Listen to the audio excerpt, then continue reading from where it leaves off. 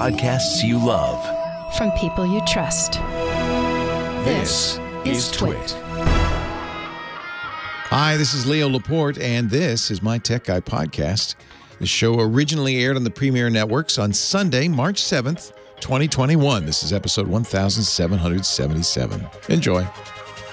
The Tech Guy podcast is brought to you by Simply Safe.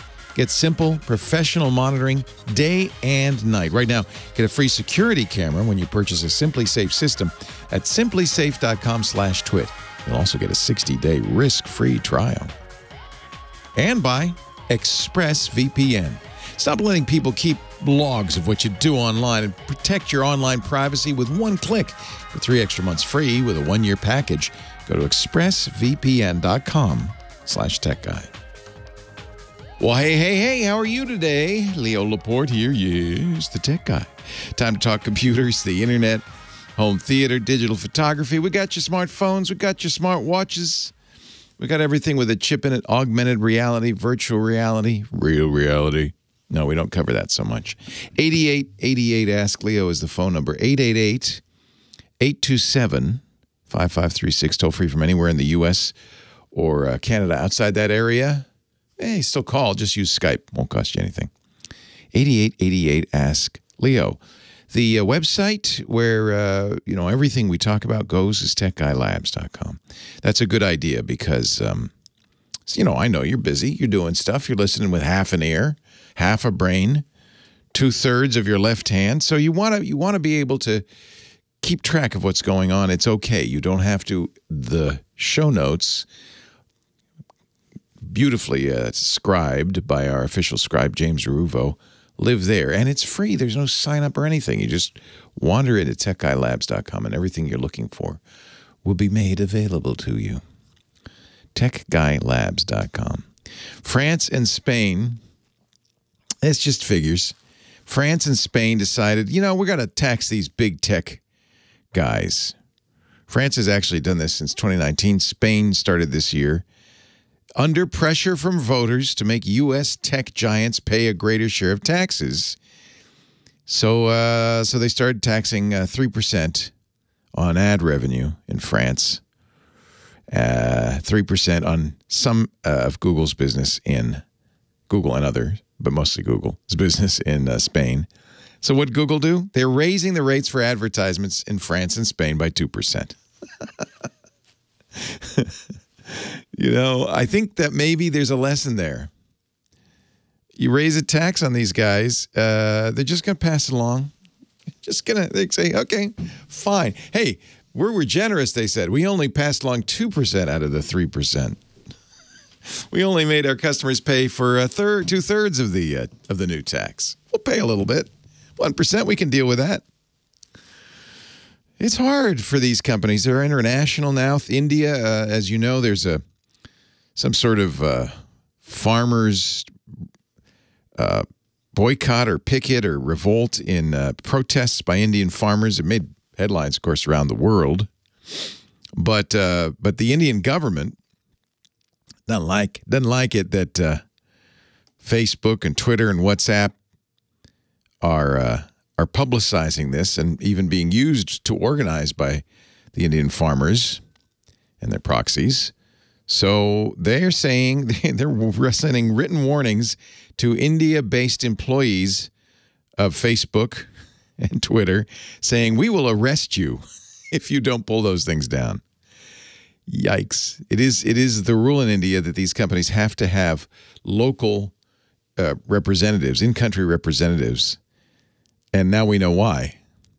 The rules require tech companies to appoint executives who are resident in India, specifically to deal with government requests, including a contact person for, quote, 24/7 coordination with law enforcement agencies and officers to ensure compliance. They don't mention this, but yeah, they're in country. They can be arrested too. We'll arrest you. Okay, thanks. Big tech has its own issues in the U.S. President Biden on Friday named a guy named Tim Wu. He's a Columbia University law professor. Got named to the National Economic Council. He's special assistant to the president for technology and competition policy. He is also one of the most outspoken critics of big tech. He says Facebook should be broken up, Google should be broken up. Now he has an ear in the White House. So those companies who perhaps thought, oh, now that the Trump administration's over, we can just go back to business as usual. Maybe not. Did you see the article in the Los Angeles Times? Of course it's in the Los Angeles Times. Californians are not leaving the state en masse, but they are leaving San Francisco. So there were stories, mostly in other states, especially Texas, that everybody's leaving California. Will the last person to leave California turn off the lights because of their perceived anti-business attitudes and their high state taxes, etc.? Well, it turns out, this is from a research fellow at the California Policy Lab, Natalie Holmes. While a mass exodus from California clearly did not happen in 2020, the pandemic did change some historic patterns. Fewer people moved into the state to replace those who left, but not a huge drop in the state. However, take a look at San Francisco County, which is kind of the focus of big tech in the state and even in the country. That's where Twitter is. Facebook's down the road a piece in Silicon Valley. Net domestic exits, people moving out of the Bay Area, I guess that includes Silicon Valley, have increased 178% compared to pre-pandemic trends. But they're not moving out of the California area. They're moving to up into the mountains. Well, I don't blame them. Better skiing up there. I wonder what'll happen when the summer comes. They'll come back down. I don't know. They're going to the mountains. LA Times. I love this headline in the LA Times. Californians aren't leaving the state, but they are leaving San Francisco. And most of that has to do with tech companies saying, hey, you don't have to work here anymore. I mean, you work here, but you don't have to come into the office anymore. And it looks like this is going to be a long-term trend. Companies like Salesforce, headquartered in San Francisco, have said, yeah, you know, when the pandemic's over, that's fine. It worked out okay. You can continue to work at home. They said, come in 1, 2, 3 days a week, but you can work from home. Companies like Twitter say you never have to come back. More and more companies are saying that. You know, the work from home thing's working out all right. Saves us money, right? Salesforce might be kind of thinking this isn't a great thing. They just built a giant new headquarters in San Francisco. Giant. Now it's mostly empty.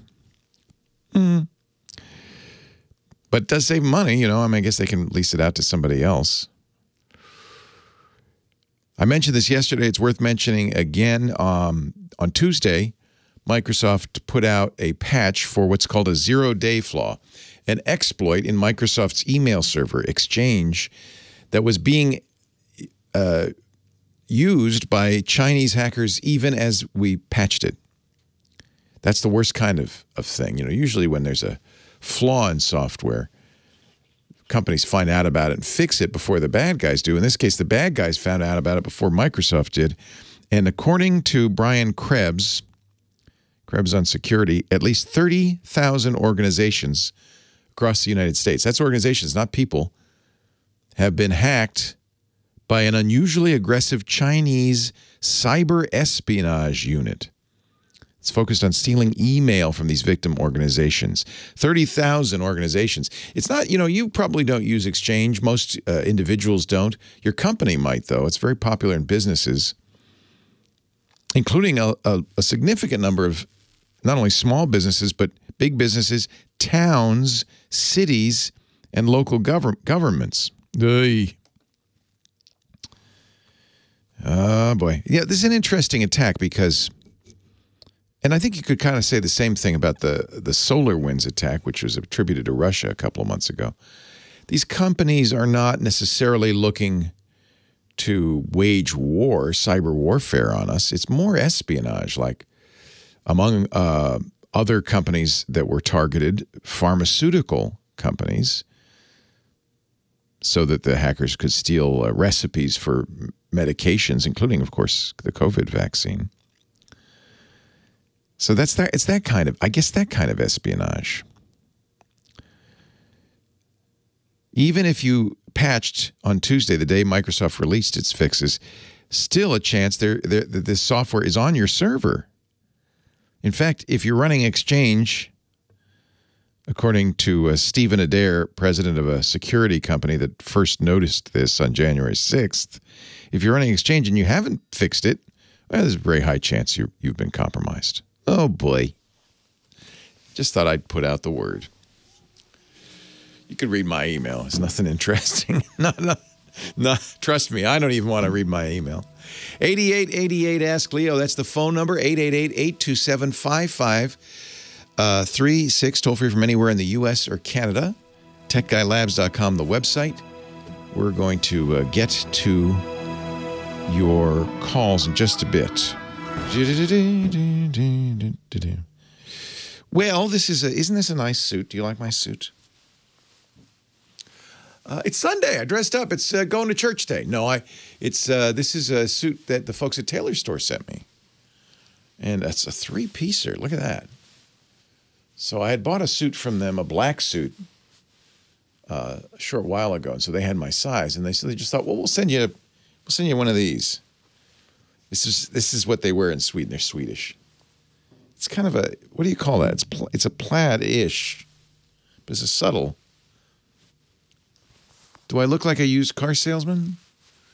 I want to look like, what do I want to look like? A banker. I don't know. Oh, so that's really cool what Taylor Store does. They were a sponsor, I should mention, in the past. And that's when I started using them. I look like a preacher, great. They have an app called Size:me. So you take a picture of yourself, like a police camera, you put it on the floor, take it a full standing and then a sideways. And then they start with custom shirts. So I got a bunch of shirts from them, which I really like. And then they added pants, and they finally added suits. And I thought, oh, I need a suit.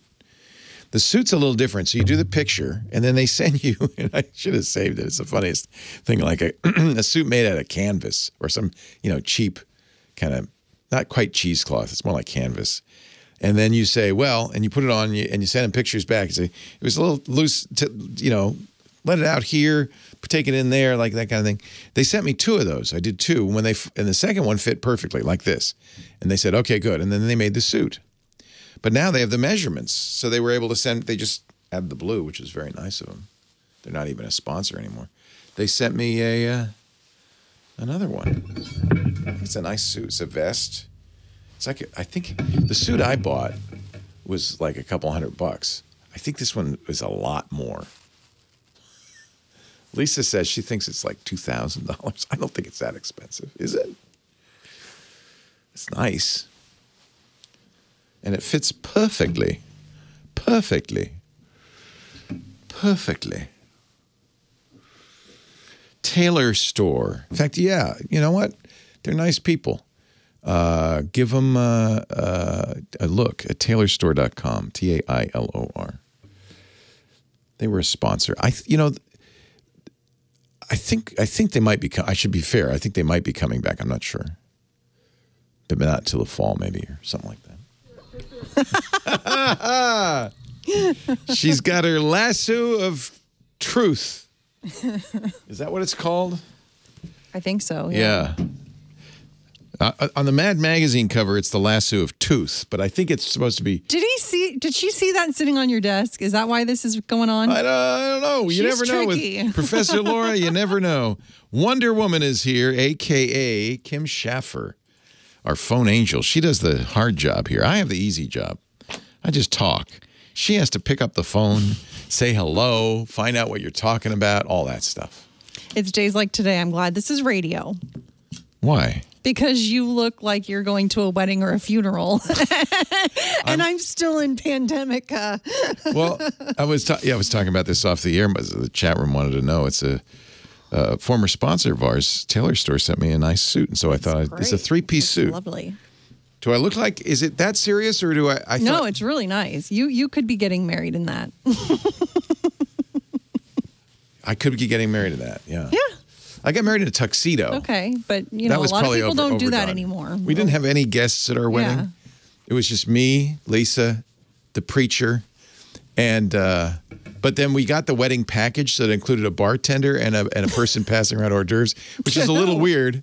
To you too? Yeah. The Christian goes up and says, "Would you like an hors d'oeuvre?" "No, thanks." Until Lisa, "Would you like an hors d'oeuvre?" "No, thanks." "Would you like an hors d'oeuvre?" "Thanks."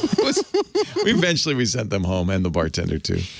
But we were cheap. We got a wedding package, but we didn't invite anybody because we just thought, just be the two of us, romantic. Like, You should have downgraded on the package.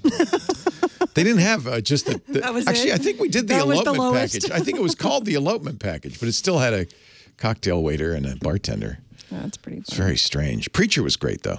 He had a nice Irish accent. He was so good. Ooh, I love that accent. Podder, he called himself. Padre? Podder. Oh, Potter. Potter, yeah. I don't know if he was a potter or what, but he was a... He said, "Oh, you're where you wear your wedding rings. It's two hearts entwined. And when you put on your ring, you think you've got the heart of your loved one on your ring finger there. That's what it is." And I thought, oh, that's nice. That's romantic. That'll be $150, please. That was great. It was a good deal. Sounds good. Who should I... Let's go to Lake Tahoe. Okay. Another destination Okay. wedding. A destination. Julian. Thank you, Julie. Thank you, Kim. Hello, Julie. Leo Laporte, the tech guy. Hey, good morning. Good morning. I am calling for my stepmom. She's 84, and she listens regularly. So she asked me if I'd give you a call. What's her name? Her name is Tony. Hi, Tony. Yep, she's there. I'm not in the same room with her. That's fine. I'm in Northern California. She's in Southern. But, Oh, you know what? You're a very good daughter-in-law, I must say. well, thank you. Yeah. I try. Yeah. We try. So what can we do for Tony? She is running Windows 7 on her computer, and Yeah. she really doesn't want to have to upgrade because she doesn't want to learn a new system. But she's concerned about security because she does all of her banking, on her computer. So is there something that you can recommend she do? How should she deal with this? Windows 7, as you know, we made a big deal about it a year ago now. Gosh, it's been a year. January 2020 or 2019. When what year is this? 2020. Yeah, January 2020. When Microsoft said it's at what they call its end of life, we're not going to send out fixes anymore. And of course, what that means is if anything bad, any security flaws discovered, it won't be fixed. The bad guys will know about it, but you won't be. There's nothing you can do to defend yourself. If you're going online, if you're not going online, it'd be fine. But if you're going online, you're running a risk. Okay, I'm going to say a few things. I'm going to answer your question up front because you deserve that. If she only goes to her bank and nowhere else, might be okay. Just got to be really careful. Don't use it for email because that's stuff coming in over the transom. And, if there's something in the email, and it could be an attachment, but it could also be just an email that's a web page and has malicious content in it, it could also attack her. So no email, no surfing anywhere else, just your bank.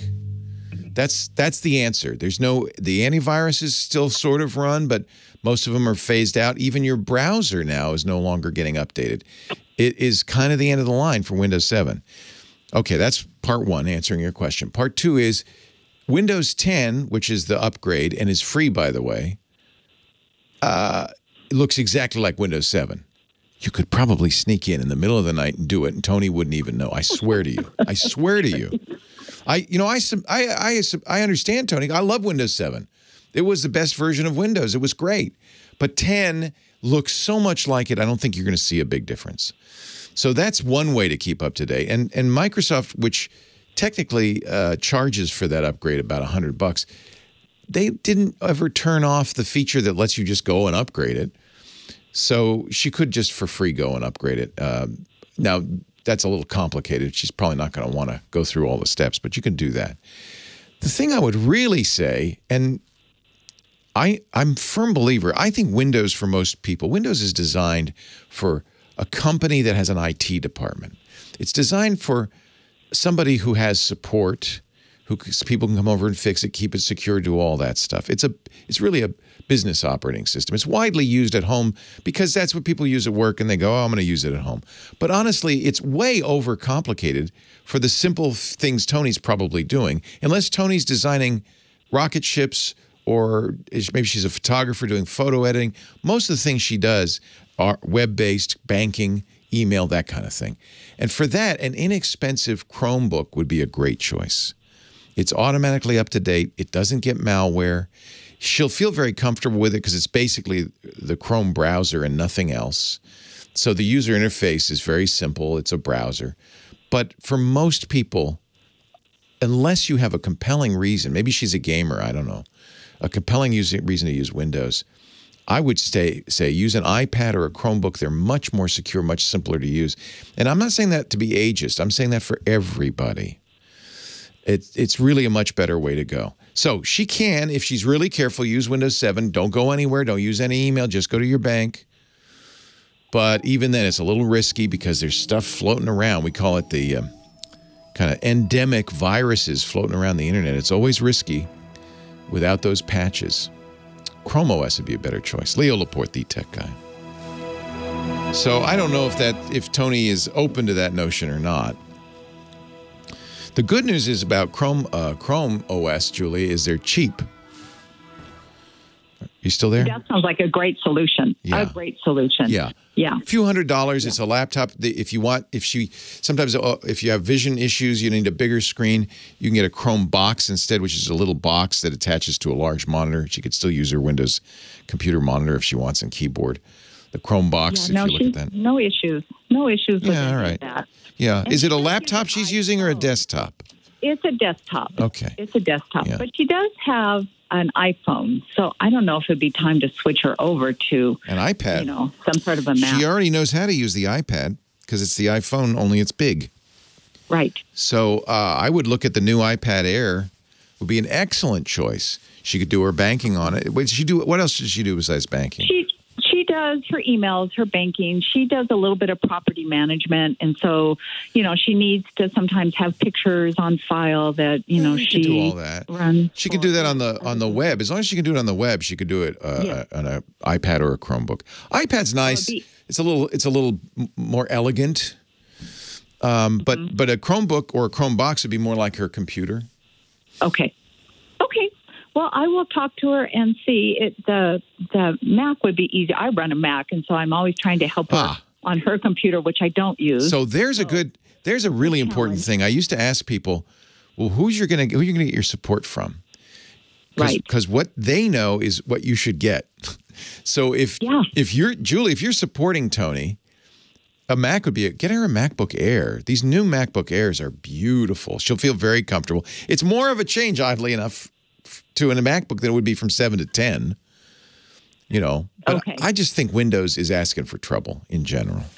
Well, she's always had trouble with it. Yeah, always. Of course she has. Of course she has. Okay. So the question really is, who's your tech guy? What does your tech guy use? Julie, you're the tech guy. Julie, I'm the tech guy, unfortunately. Yes. Hey, trust me, as the tech guy, I know it's a burden, isn't it? No, it's not. It's just a challenge sometimes. Tony, I hope you get what we're saying here, Tony. It's if you want life to be easy, you want to do the things you want to do, I think that's a safer way to do it. Then you don't have to worry about viruses at all, which I think is a good thing. Yeah. Okay, Julie. Thank you. Thank you. Really appreciate it. My pleasure. Take care. Take care. Bye-bye. I'm going to mention, as long as we're hanging out, you and me, I think it would be a good time to mention our sponsor, Simply Safe. We'll get back to the show in just a second, but first let me tell you about the best way to protect your home right now. If you've got half an hour to spare, you're never going to have to worry about a break-in at home ever again with Simply Safe. It's just that easy to set it up. And you don't have somebody traipsing through your house. You don't have them drilling holes in your wall. It's the kind of thing you could do, listen to the podcast if you want, or, playing a game practically. It's incredibly easy to customize your home. Here's what you do. Go to simplysafe.com/twit. Choose the sensors you need. They've got everything from glass break, motion, window or door opening. They even have things like water sensors. So you can put one near the, I would put near one near the water heater. If you've ever had a water heater leak, you'll know, you'll be glad you have this. You can have cameras, and then it'll come to your house in under a week. So by the time you hear the show next week, you and your whole family will be going to bed safe and feeling secure. Simply Safe, easy to install, peel and stick, put it where you want, get exactly what you want, no more, no less. And then, without a contract, without a month, a lock-in, the Simply Safe professionals take over, monitoring your home 24/7. We're talking no contract, no hidden fees, no installation costs, very affordable, less than $15 a month for professional-grade monitoring with no obligation. It's just the right way to go. Protect your home, protect your family, Simply Safe. It's incredibly easy to customize your home. Go to simplysafe.com/twit today. I like it so much I actually got it for my kids. Because they're renters, but it makes it very easy for them to move to another house, take it with them. And I feel safe about them even though they're not living at home anymore. That's a nice feeling, too. Get one for the whole family. Simplysafe.com/twit. Pick the sensors you need and get a free security camera when you order today. That's a very good deal. Also, a 60-day, 2-month risk-free trial. So there's absolutely nothing to lose. This is really a great deal. Simplysafe.com/twit. This is the base station. It's the toughest thing I've ever seen. It works. I just love them. Simplysafe.com/twit. Now's the time to get it. It's a great deal. You get the free security camera, 60-day risk-free trial. Simplysafe.com/twit. Thank you for supporting the show, Simply Safe. Thank you for supporting the podcast by going to that address, simplysafe.com/twit. Leo Laporte, the tech guy. And as always, this time of the show and this time of the week, it's time to talk about automotive technology. Fortunately, we have an expert, not me, Sam Abuelsamid. He is a principal researcher at Guidehouse Insights, where he writes about automotive technology. He also has a wheel bearings podcast. It's called Wheel Bearings at wheelbearings.media. This guy knows automotive technology. All the way from Ypsilanti, Michigan, Sam Abuelsamid. Hello, Sam. Hello, Leo. How are you today? You're sitting in. I'm great. By the way, thank you for. In that suit. Oh, I thought I'd dress up. You should be driving this Cadillac with that suit on. I'm driving my Ford Mustang Mach-E and loving it. I want to thank you for the recommendation. I ordered it November 2019, and I finally got it a couple of weeks ago, and it's just fantastic. And you should be getting your first OTA update in the not too distant future. Interesting. Yeah, Yeah. Then my Android will work. Coming. Should be coming in the next couple of weeks, I think. But I'm using the iPhone. They have it. It's called PAC, Phone as a Key. Yep. And it's not. I had to erase it and start and do it again because it lost track of my PAC. But it's really cool that you don't have to carry a key fob with you, just with your phone. And everybody who doesn't always have their phone on them, you can just hop in the car and drive off. I like that. That's right. So, why are you sitting in front of an Escalade, my friend?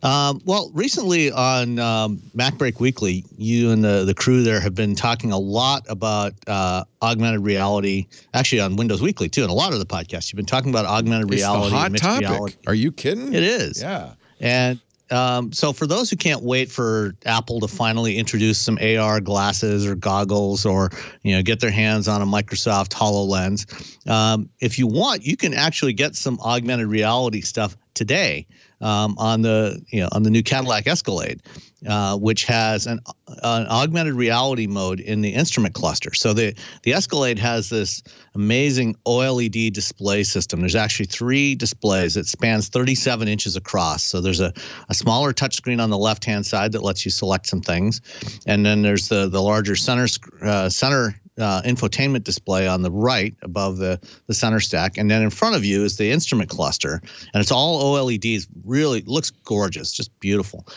But the instrument cluster display, you can switch between showing what look like traditional analog gauges, or there's a night vision system, and there's also an augmented reality display system. So when you're using navigation, what it does. That's cool. It looks like I'm looking out the window, but that's really from a camera in my dashboard. Yeah. Wow. Well, it's actually the camera that's up on the windshield that it uses for your lane centering. Could you drive? Could you drive just looking down at the instruments? I guess you could almost. You could, but it's not recommended. It's always better to keep your eyes on the actual road. But one of the cool things it does is when you're using using navigation, it actually projects the navigation instructions overlays it on the actual camera view. That's really cool. So if you're watching the video right now, you can see it. You'll see there's an arrow, on the lane that I'm in, but it's coming up to a turn. It shows you above each of the lanes, projects over the lanes, where you're going to turn, and then it shows you an arrow at that looks like it's floating above the intersection. As you get closer to it, it gets larger, and it flashes for the turn signal and everything. It's pretty cool, and this is kind of an interim step. Next year, when Cadillac launches their new Lyric electric crossover, it's actually going to have an augmented reality heads-up display. So that will display on the windshield. Yeah, and it's actually a multi-plane HUD. So today, if you've ever used a heads-up display, it looks like it looks like your gauges and stuff are floating over the edge of the hood. This will actually have a multi-plane display, so it will actually appear to overlay right on the road surface, the arrows for where you're supposed to turn. That's kind of cool. It is. And it's a lot safer because you're still looking out the window. Exactly. You're actually looking at where you're going. Right. And that's actually a better solution for this. And we're actually going to see that on a bunch of vehicles coming over the next 2, 3, 4 years. But it's, we're starting to get, these new kinds of display systems being put into cars that will hopefully give us better situational awareness. You'll be less likely to miss your turn. I know this is, with navigation, this is something that often happens because you shouldn't be looking at the map all the time. Yeah, but fine. But I blame GPS lag a lot of times. So this is a problem. That is part of the problem. Yeah. Yeah. Because it says turn, but you're already you're either just a foot away or you're already past it. Turn. And it's like, no. And that's dangerous. And that happens a lot. And that is getting better. That situation is getting better. So there's less latency in the GPS. It takes a while to update your location relative to where you really are. So the GPS thinks you're farther back than you are. And I think everybody must have experienced this a little bit. I don't know if the problem is the phone, the car, the GPS system itself. I'm not sure where it lies, but certainly with phone projection systems, there's latency. Like if you're using Android Auto or Apple CarPlay, there's latency added in there because it's got to go from the car to the phone and back again. I think GPS also is a little slow, and even GPS, there's still some latency there. Yeah. But with this, because it's projecting information, overlaying it on the view, of what you're seeing. It's putting it up there well before you get to an intersection and putting it so it looks like it's actually at the place where you're supposed to turn. So it gives you a much better view. The latency doesn't matter as much in this case. Yeah. I'm excited. I really feel like, and do you feel like these are steps towards self-driving, that's why they're making all these features? Not so much, because with self-driving, you don't actually need all this information. Well, that's true. It's for the car, not you. Yeah. The car needs to know where it is, but you don't need to know all of this. So this is more for human drivers, just to have better situational awareness of where you are, when you're supposed to turn.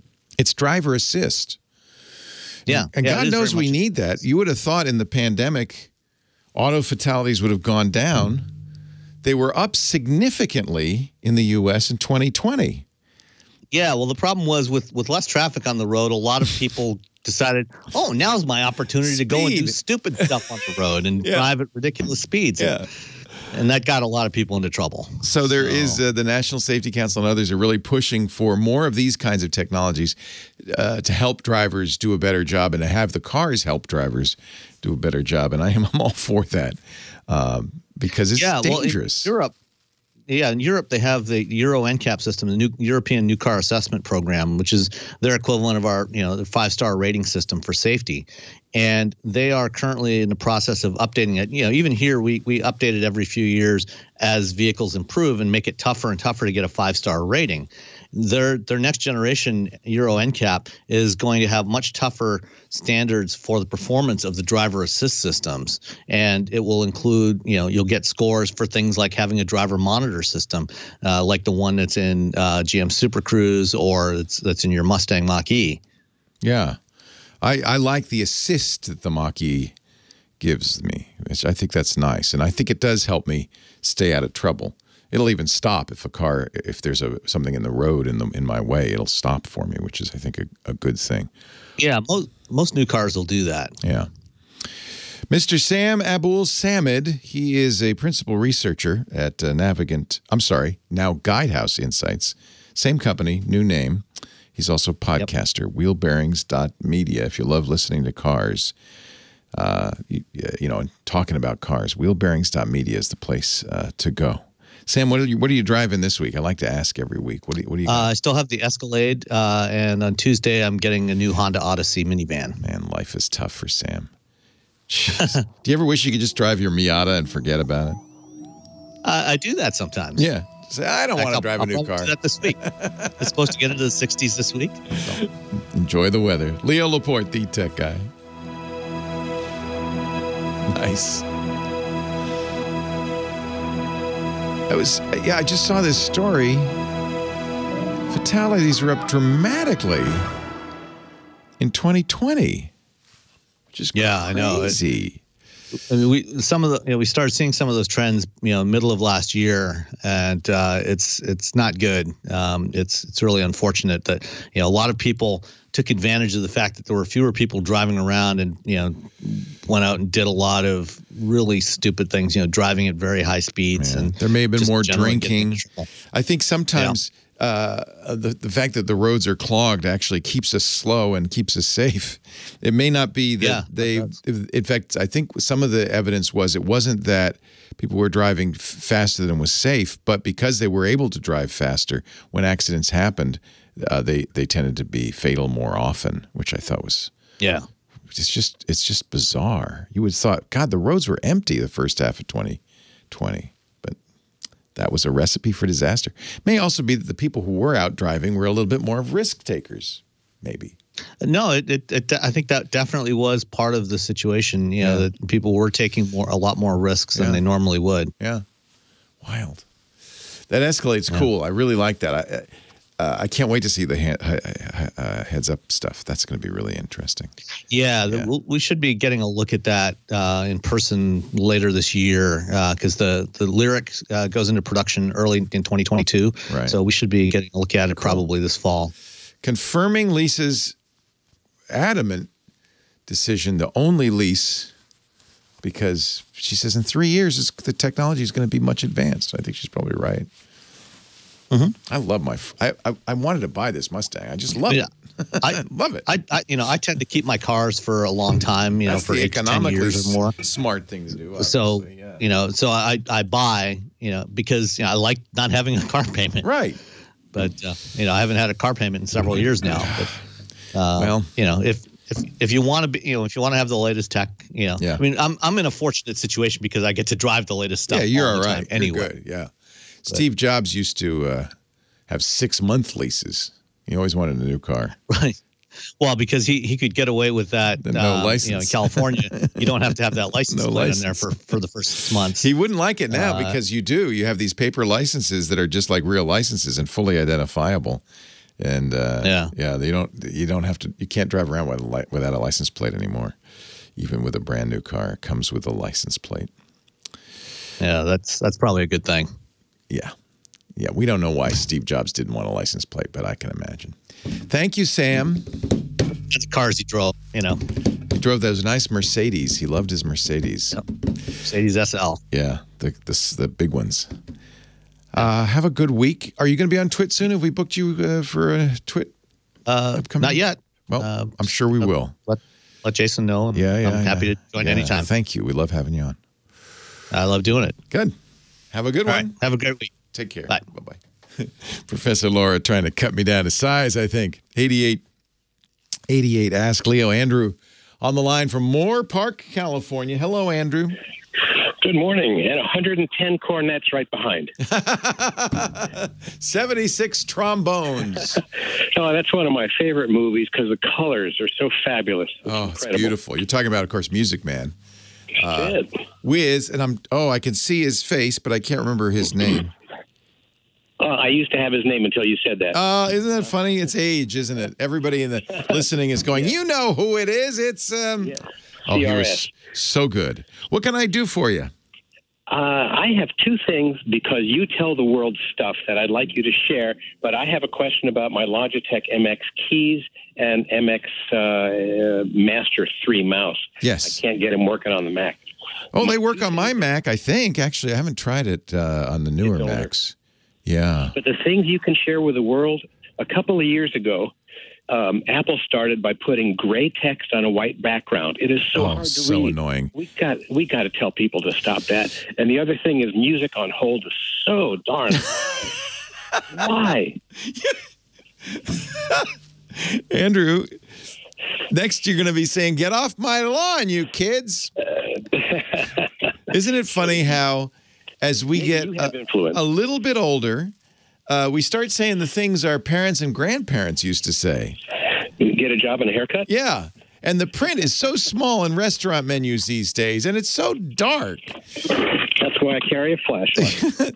It is really true that, unfortunately, web design is often done by 20-somethings, and they can read much finer type, and they can see much lower contrast text. I actually blame a magazine called Wired, which when it came out in the year, I think it was 2000, kind of made itself hip by printing articles on like electric purple text on black backgrounds, stuff your eyes would hurt. And this was 20 years ago. Your eyes would, and it became hip somehow.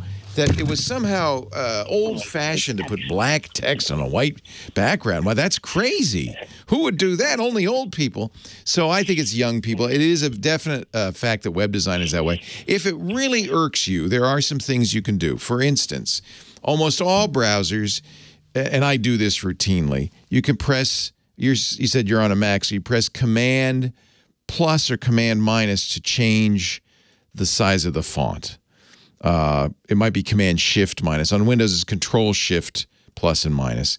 And the browser, in most cases, will remember what you said per page, not per session, but per page. So when you go back to that page, it'll know, oh, that's Andrew likes to read that at 120%. If the contrast is bothering you, there is a more difficult but doable solution.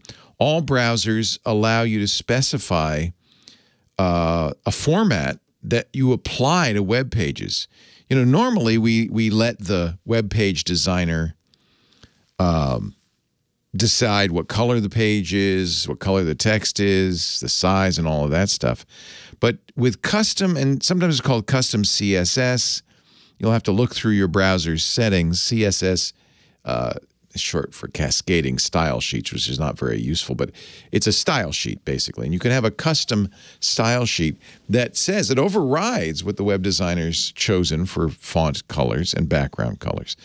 So you can certainly do that, although that takes a little bit more effort. I think more and more we're going to see an awareness of this because the population is aging, frankly, and people like you and me, Andrew, are we baby boomers are the first to arrive at this. But I agree with you. It's not just the web. A lot of apps are unusable for a variety of reasons. And it's worse in apps because you generally can't make the font bigger. Most phones will allow you to make fonts bigger. And then the music on hold, I can't help you with. I don't. We got to tell people. Turn it down. Here's my question for today. I've got a Mac. Okay. It's running 10.11.6. It's an older Mac. It's a 2007. Yeah. And I've got the Logitech MX keys. I use those. I love that. Keyboard. I love that. And And the mouse that goes with it, the Master 3. And you're using the little dongle, the little USB dongle that you plug into the computer for the wireless operation? In this case, yes, because that Mac won't handle the Bluetooth. Right. And it won't let me upgrade past 1011. Logitech makes these MX mice and keyboards for Macintosh specifically, but I'm going to guess that you could get a Mac driver that would support it.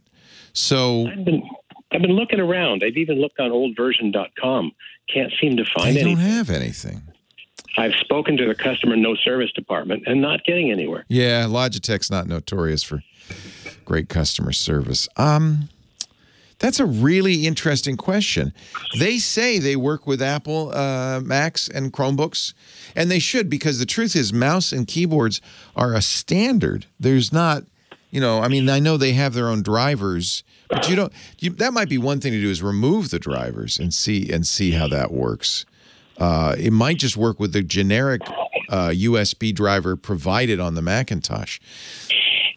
Are you using the custom Logitech drivers?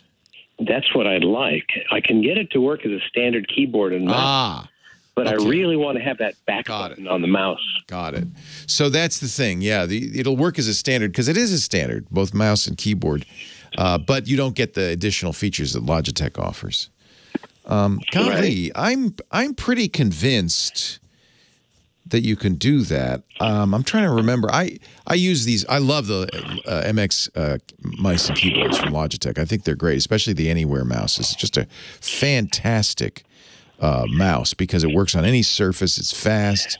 It's a little more expensive, but it's battery powered. I love the scroll wheel, and of course, you want the back button. I don't blame you. It has additional buttons for, navigating and stuff. I don't have a solution for you. They do have on the newer ones. They are designed to work with Big Sur and so forth. You want it to work with the older stuff, and that may be where the issue lies. I don't know. Somebody might call in and let us know. I'm looking, on the Logitech site, and it says works on Windows, Mac OS, iPad OS, Chrome OS, and Linux. So they claim to work. I would remove the driver and download another one from Logitech. Maybe it is because you're using an older Mac with an older operating system. DOS Dude 1. Okay. Here's a little something from our chat room. It's a suggestion. We'll put this in the show notes. A suggestion for either an older driver or a third-party driver. This is the other thing, is so many people love the Logitech stuff. Oh, yeah, Mac OS 10.15 or later, says Scooter X. Okay. So that may be the issue. There is a patch, however, from DOS Dude 1. Can you, let's see, it's, now, normally I would say, whatever you do, stay away from downloads from sites like DOS Dude 1. But I'm gonna trust our chat room because they're pretty good. They say he's awesome. DOSDUDE1.com/Catalina. Now that lets you run Catalina on unsupported Macs. Okay, so that'll let you run a more modern version of Catalina. Actually, I am familiar with this. So that might be one solution, is to get your Mac OS to a more modern version, even on an older Mac, and that you can do apparently with DOS Dude 1.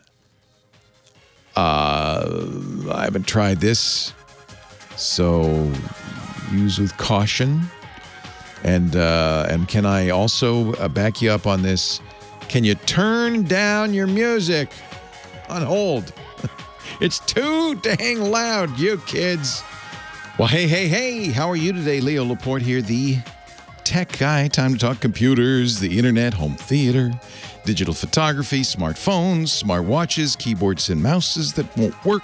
8888 Ask Leo, the phone number, 888-827-5536. That's toll-free from anywhere in the U.S.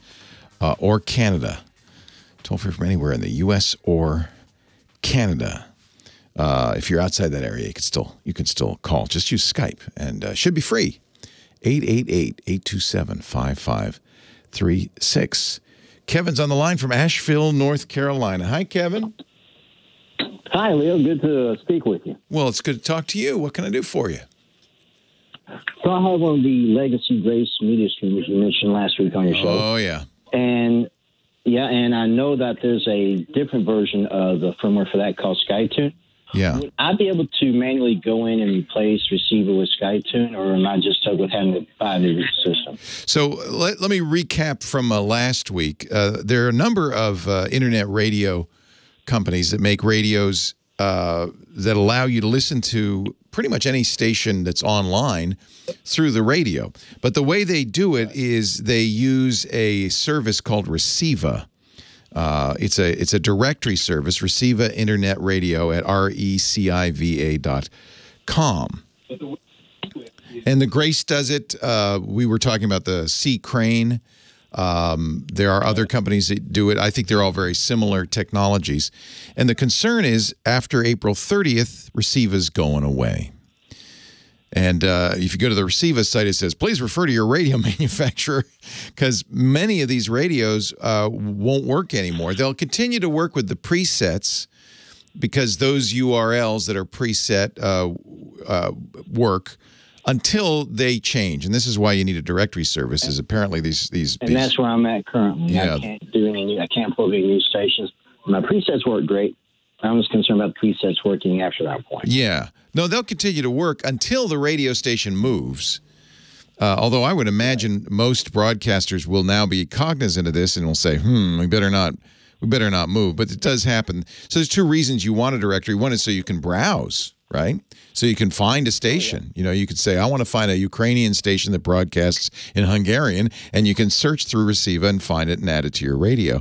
So that's going away. But anything you've between now and April 30th, add to your presets or your memory should work until such time as that company, that station moves. And then it'll suddenly in effect, go off the air. Now, I got an email from Bob Crane, and they're working on a solution for this, for the C. Crane radios. But this is the first time I've heard about this third-party firmware. What's the name of it? SkyTune. SkyTune. And the idea is you could... my hope is that I could, pull up some third-party firmware. It's got a USB port in the back. Oh, I see. Sure all I could do with that. Oh, I see. So SkyTune is an alternative Receiva. It's a different Receiva. And what you want to do is you want to tell your radio, which currently points to Receiva, to point to SkyTune. Yeah, I think you're going to have to, Grace is going to have to offer that. I don't think there's an easy way, depends on your skill level, but writing your own firmware for somebody else's hardware is a non-trivial thing to do. Oh, yeah. Yeah. So I would keep your eye peeled. I got an email from Bob. Let me read this. Doesn't apply specifically to your Grace, but it gives you some idea of what's going on. He says, thanks for your listeners. Thanks to you and your listeners for the discussion on Receiva and for plugging C. Crane. I confess I listen to your show when I take my nap. Okay. Thanks, Bob. Radio is not dead. Internet radio is not dead. It surprises me about the selection and quality with no monthly fee. They're going to do a new radio, which will be interesting because presumably the new radio's solution is to move to SkyTune. In fact, he says, yes, advanced users can input their own valid URLs and so that's always a solution. If you can find the URL, maybe go to SkyTune and get it manually. You may have a way to manually enter it, but he says they're going to start, C. Crane's going to start using SkyTune.net. Now, he says, he says the only negative is if SkyTune goes down. He says SkyTune is still the Wild West of radio. So, and that's where I want to be. So I don't know. I'm gonna stay in touch with Bob because he's paying attention to this. He's got a business. Grace is, I believe, a Chinese company. I would hope that Grace would be as graceful as C. Crane. C. Crane is offering people discounts if you have an older model C. Crane Wi-Fi radio. If it's still under warranty, it's a free upgrade. So he's going to solve this for his customers. I would hope Grace would do the same thing. Putting your own firmware on there is unlikely to work unless you're very skilled at writing firmware. I'm not, and I think they're very. It's hard because if you were doing a Raspberry Pi, see, here's the thing. I mean, honestly, all this radio is a small, inexpensive computing device, not a Raspberry Pi. Those are too expensive, but a Marvell chip or an Arduino or some kind of chip with some software, and it's packaged in a nice box. It looks like a console radio you put on your desk. You could easily do the same thing with any computer. Get a $35 Raspberry Pi, and you could run radio software on it, SkyTune, in fact, and get very much the same thing. You could have better speakers. You'd have more control over it. You just have to do it yourself. That would be far easier than writing firmware to keep the Grace radio working. So what I would do is write to Grace. Right. Firmware, that's what I'm SkyTune put on there. Yeah. So what I would do is write to Grace, say, what are you going to do about this? Receiver's going down in 2 months. What are you going to do about it? If they don't do anything about it, I would roll your own or go to Bob and say, I want to see Crane Radio. Nowadays, I think the reason companies like Receiva are kind of fading away, Receiva's been around for 15 years, but they're fading away now, is because people aren't really doing this on a standalone device. They've got phones and they've got computers, and they just do it on their phone or their computer. You know, you could put software on your computer that will, or your smartphone that will let you listen to any radio show, including ours. So I think that this is probably an end of an era to some degree, these standalone internet radios. Bob doesn't think so. That's why he's continuing to make them. He's a believer. So I would suggest if you contact Grace. If they don't solve this, which they may not, then you can make your own, or just use your smartphone. I might just go with that as an option. I think that's what, for instance, nowadays you go out and you buy an inexpensive Echo Dot from Amazon, or I bought a $100 Apple HomePod Mini. Google also sells these $100 devices using Google Assistant. You can say out loud, play, KFI, the Tech Guy show, and it'll play it. It'll find the live stream. That's really how it's happening now. You can hook those up to better speakers if you want, to your stereo. But, for $100, a lot of these have very good speakers, certainly as good as the Grace radio speakers. I think this is kind of the way of the future. I just don't think these standalone internet radios are going to be much of a product going forward. I'm sorry, Bob. Bob is great because he's probably asleep now because it's afternoon. But I'm going to say this in his sleep. Bob, thank you for making great radios. CCRANE.com. And he's a believer in radio. And so for people who like that radio form factor, that's a great thing. But honestly, Bob, you could just put an Amazon Echo in there. And you could talk to it. It might be a better solution. And if you really want, a dial and all of that stuff. Here's a quote from Grace. If you have a legacy internet radio, you do, to help with the transition, Grace Digital will offer special one-time discounts to affected customers. It's kind of what Bob's doing. If you're interested in taking advantage of this offer, and this is from the website, press the following button. So Grace understands this is an issue as well. So I would go to Grace and see what they can offer. A discount on a new radio. Or go out and get a $35 Raspberry Pi. I think that's a perfectly good solution. I don't know. I'm a geek. So my solution is always, just roll your own.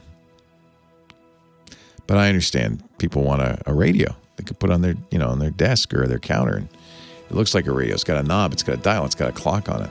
It's a clock radio, but it's an internet clock radio. I gave one to my mom. I love the idea. Leo Laporte, the tech guy. Well-dressed man. 8888 Ask Leo is the phone number. Chris Marquardt, our photo guy, coming up. We're going to do a review of the assignment. I hope you took a weird picture because he's going to take a look at some weird pictures with us in just a few minutes. Meanwhile, Doug on the line from Panorama City, California. Hello, Doug. Hi, Leo. How are you? I'm great. Thanks for hanging on. Great. I don't even know where to start. I feel like a Cro-Magnon. I had a club. Now I have a flip phone, but that's it. I don't have a computer. Don't have any of these newer phones. I'm an artist. I'm also handicapped. I'm in a wheelchair, and now I'm in bed for the last year. Oh, I'm sorry. That sucks. I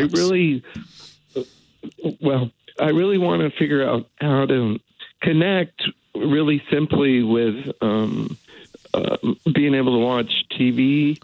I hate it when, I guess it was the FCC stopped TV and it went to digital, and I live in Panorama City. And the problem is that I went and bought a bunch of TVs, but they don't work, and because of the antenna or whatever. And yeah, they've all gone digital now. And the future of TV really is over the internet. Do you have internet access?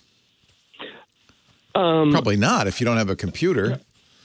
No. Well, the building's supposed to be set up with Spectrum. Oh, good. And do you pay for it, or is it part of the rent? I don't even know. Probably part of the rent. Yeah, I would imagine. So there's a Spectrum cable drop in your house, so that you could, if you wanted to, you could use that. That's pretty good at high-speed internet. Generally speaking, that's how, most people consume content these days. You're going to need internet of some kind if you don't want to use an antenna. What happens, and this was some years ago, that the channels went from the analog frequencies they were on, which were it was prime real estate that everybody, including the cell phone companies, wanted. So the FCC moved these channels to higher frequencies and digital, but that meant you needed a new tuner, not only a different frequency, but even a tuner that could decode the digital signal instead of the old analog signal it was getting. Any modern TV will, of course, do that. But the TVs you bought were obviously pre-digital transition, and they're not going to work. Yeah, you can get, in fact, you might even be able to get it for free. That for a long time, the government, state and federal government were offering free and inexpensive digital converter boxes. So you might check and see if you can get one of those. Because you're disabled, you might be able to get that for free. That would make those TVs work as long as you had an antenna. I would certainly look at, here's one thing you could do. It really is going to depend on your budget. But if you got an iPad, you can get iPads that have the capability of getting cellular data, LTE, which where you are would be fast enough to watch streaming video of all kinds. Now, that's going to cost you not only for the iPad $500-600, but then you're going to have a monthly fee for cellular data. But it would allow you, without adding any other hardware, it would allow you to watch TV in bed and so forth. Do you make a lot of phone calls? Not really. Yeah. That's what most of the time these days, these phones that we all carry around, for a lot of us, aren't phones anymore. I don't want to make phone calls. I make very few phone calls. And if I do, half the time at least, they're video calls. Which isn't phone calls at all. It's data. Using, Google's Duo or Apple's FaceTime. Those are, frankly, for me, much nicer. I would imagine for you, too, a great way to stay in touch with family and friends. So you don't really need a phone so much. You need a computer with internet access. So one way to go would be a tablet with internet access. I see.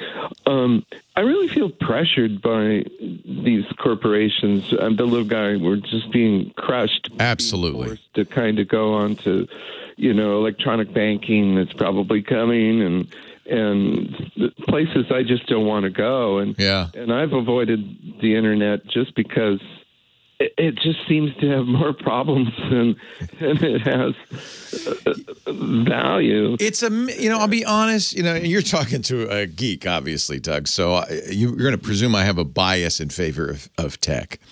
And maybe I do. But I think I recognize what you're saying, and it is a mixed bag. There's certainly these giant corporations like Google, Facebook, Microsoft, Apple, who very much pretend to act in your interest and are very much acting in their own interest. So that's absolutely the case. And your sense of that is absolutely accurate. But I have to point out, on the other hand, especially for somebody who's bedridden, there are huge benefits to the connectivity that the internet offers you, the technology the internet offers you. Huge benefits. So I think the trick is, and I think this is something we're all starting to think about, is balancing our needs as individuals with the demands of these big corporations and trying to find a way that is respectful of us as humans. Sure. And I think that there are ways to go. You know, I prefer, for instance, open source software to proprietary software for that very reason. You might not want to get an iPad because you might not want to support Apple. Unfortunately, these kind of high-tech physical objects generally are only available from large companies. I have tried. This is I'm holding right now. You can't see it. A phone that's called the Pine phone that's designed around open source. It's an open source hardware and stuff. It's not very good, not compared to an iPhone. So I think we're going to have to do a deal with the devil to some degree with these big companies, but do it. I think your eyes are in the right place with an eye towards autonomy and respect for individuals. Are there people who could come and absolutely and evaluate my situation? Absolutely. So in many communities, there are places like independent living resource centers, things like that. I'm not familiar with what's available in Panorama City, but I think if you call around, you should be able to find that. And they are absolutely, they're called accessibility or adaptability experts who will do that and help you. Hold on just a sec. Thanks, Leo. Yeah, you don't want to navigate this all alone. There are people who have expertise in this area. So I'm not sure, just because I'm up here in Northern California and I'm not really familiar with what's available to you in your area. Mm-hmm. I'm sure there is. Are you newly disabled, or is this something that's been around for a while? No.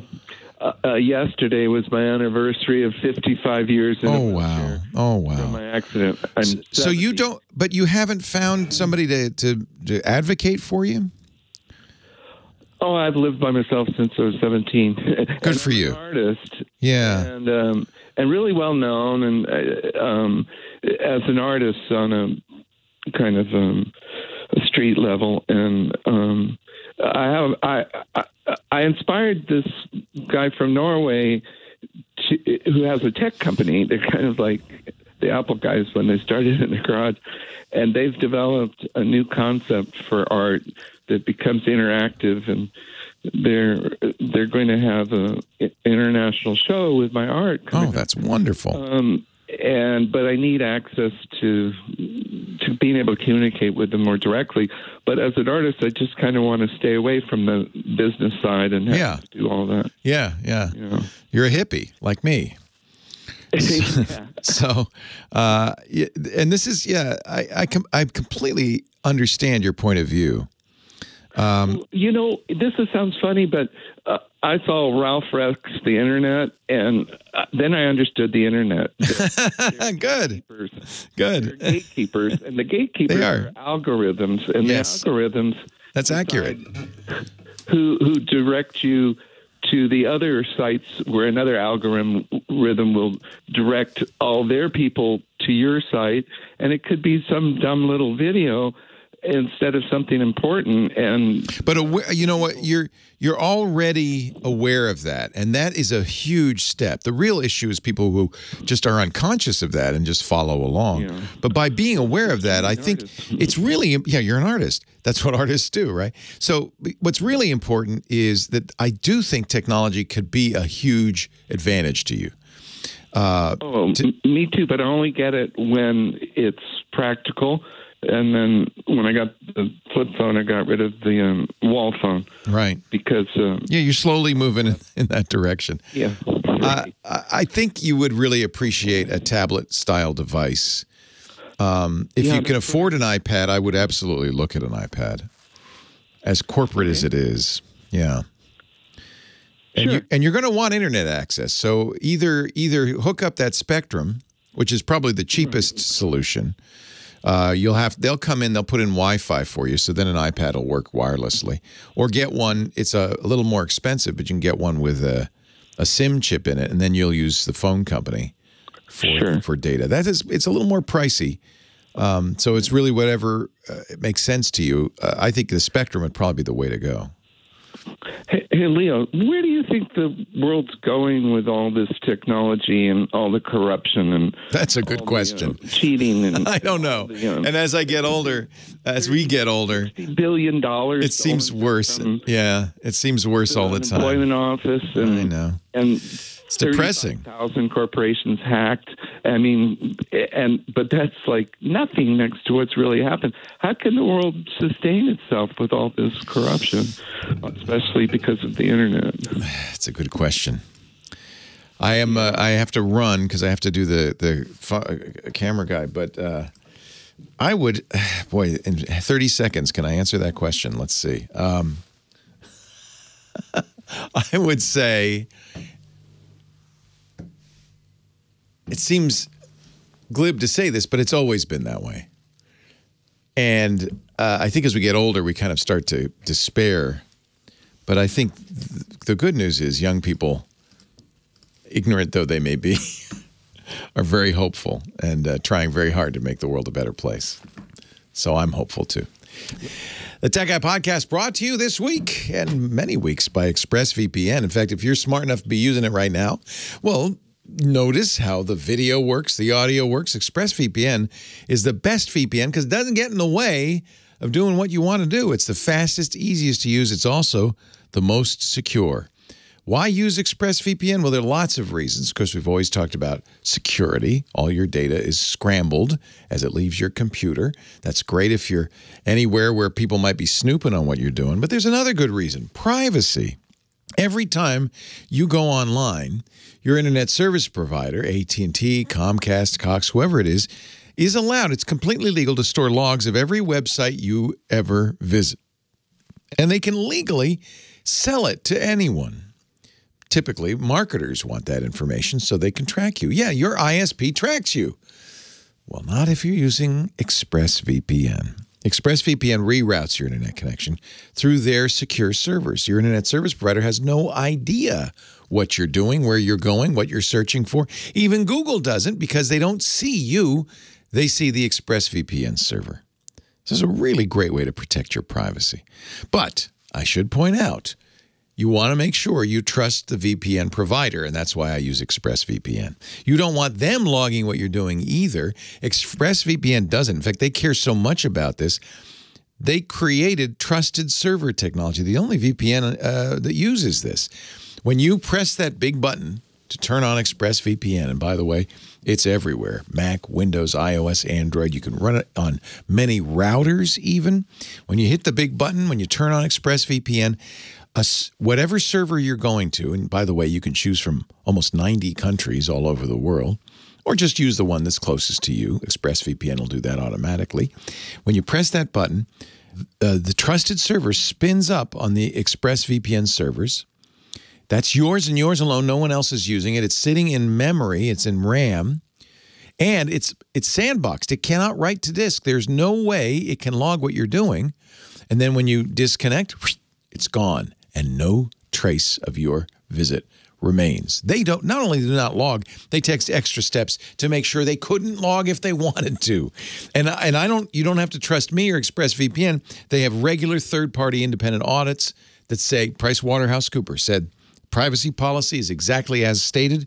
Trusted server works exactly as I just described. Your privacy is secure. They were the first major VPN provider to make sure all their VPN servers run in RAM, which also, by the way, has a benefit of making it faster. One of the things I love about ExpressVPN is it's so fast. You can watch HD video. You can use it to watch Netflix in Great Britain or Japan. No wonder CNET and Wired named ExpressVPN the #1 VPN in the world. It's the only one I use, is the one I recommend. Stop letting people keep logs of what you do online. Use the VPN technology that protects your privacy. ExpressVPN.com/TechGuy. That's EXPRESS. They spell it out. That's another reason to like them. None of that shortened, no more vowels thing. They have all the vowels. ExpressVPN.com/TechGuy. If you go right now, you can get 3 months free with a 1-year plan. That's the best deal. It brings it down to below $7 a month. It is a great deal for literally the best VPN there is. ExpressVPN.com/TechGuy. We thank them for supporting the show. We thank you for supporting us by going to that site, ExpressVPN.com/TechGuy. Now back to the show. Leo Laporte, the Tech Guy, and I hear the music, the Kodachrome music. That means Chris Marquardt's here, our photo guy, my photo sensei. He's at sensei.photo, no coincidence, SENSEI.photo, and he joins us every week. Not here last week because of DSL issues. Don't get me started. It happens to the best of us. Tech issues on the Tech Guy Show, yes. Yeah, that's what we do. Yeah. But it is time to look at our weird pictures. Yes. Yes, we had an assignment, the weird assignment. Every month, Chris gives us assignment. It's not a competition. It's really just a prod, a stimulus to get out there and take pictures with whatever camera you've got to illustrate a word or a concept. In this case, weird was the word. And did you get some good images? I did get some good images. Before we get into the images, I just want to say one thing, and that is we, as you know, we do this by the alphabet. So we are W, and then this next one is X, Y, and Z, and then we're done with the alphabet, and the series is over. So as we have the Flickr group always well involved in this, I want to put a call out. I've started this discussion on the Flickr group for suggestions what the next series should be. So I'm looking forward to getting some input from the community there. Not the next word, but once we get through the alphabet, and you're going to have enough trouble the alphabet, yes, doing Q, W, X, Y, and Z. But once we get through the alphabet, you're at W, we did Q, so Y and Z. I think you can probably do it by now. X might be a little tricky next time.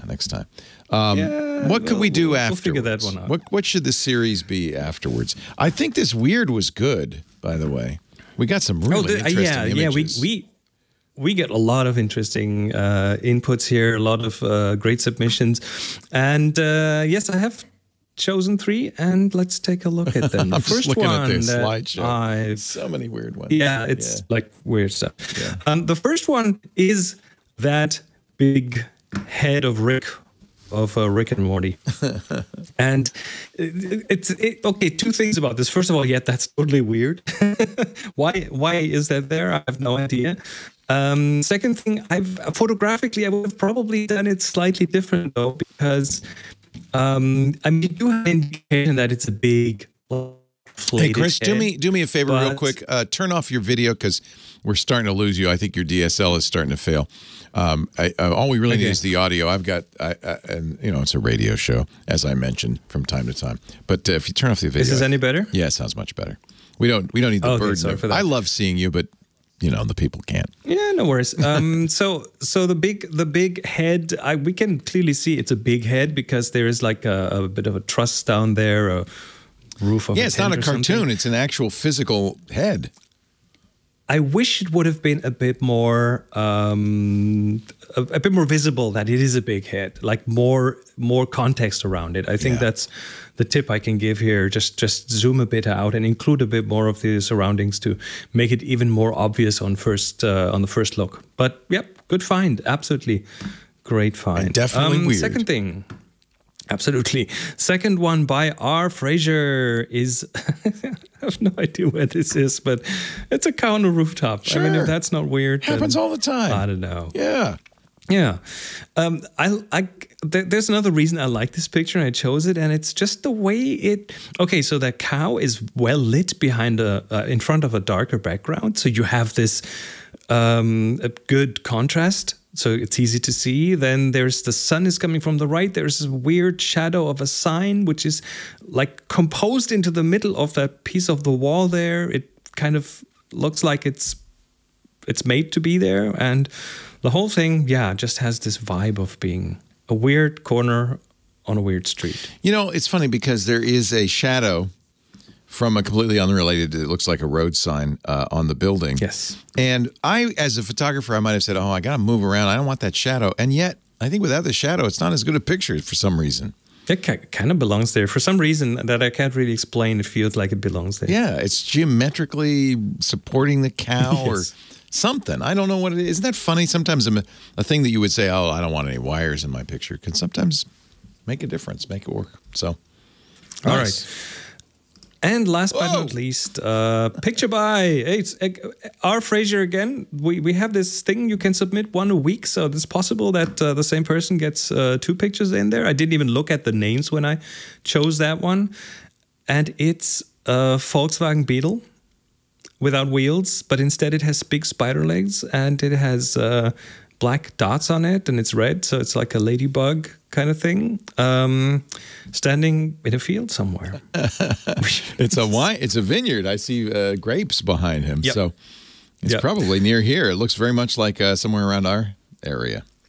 That's hysterical. Possibly, and again, one little thing photographically that I would have changed is I would have probably stepped a bit to the left so that that mast in the background doesn't like collide. There's with it. When I said wires, there's the wire. Right? It's the telephone line. And sometimes you don't want them. Sometimes they don't work. That is a crazy, crazy shot. I love that. So that's the weird photos. We've used up weird. We're only 3 letters left, X, Y, and Z. X. Yes.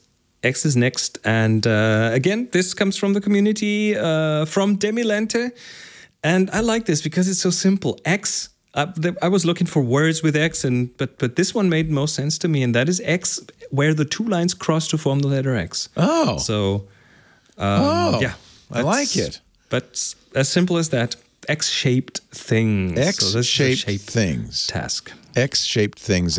Now you have 4 weeks. You can submit a photo a week. The way this works, you go to Flickr.com, which is a very nice photo sharing site. Chris and I are big advocates, fans of Flickr. And there is a group. It's free to join, by the way. There's a group there called the Tech Guy Group. And you'll know you're in the right place because there's a lot of people. There's, 13,000 members or something. Renee Silverman's our moderator. Join that group. When you get an image that has 2 lines crossing to form an X that speaks to you, tag it with TGX, I guess, right? TGX. Now, we do it a bit differently this time because the TGX tag is already taken. It's already used. Yeah, it's already used. We do a TGX cross. TGX CROSS. TGX cross. Yes. Okay. Tag it. That's what you do on Flickr. That's actually Flickr kind of invented that kind of folksonomy, they call it. So tag it TJX cross. Submit it to the Tech Guy group. Renee Silverman, our moderator, will thank you and say, thank you, I got your submission. And then in about a month, Chris will review and pick 3, just as we did today, to talk about. While you're there, join the conversation. What should the next series be? We did A through Z. What's next?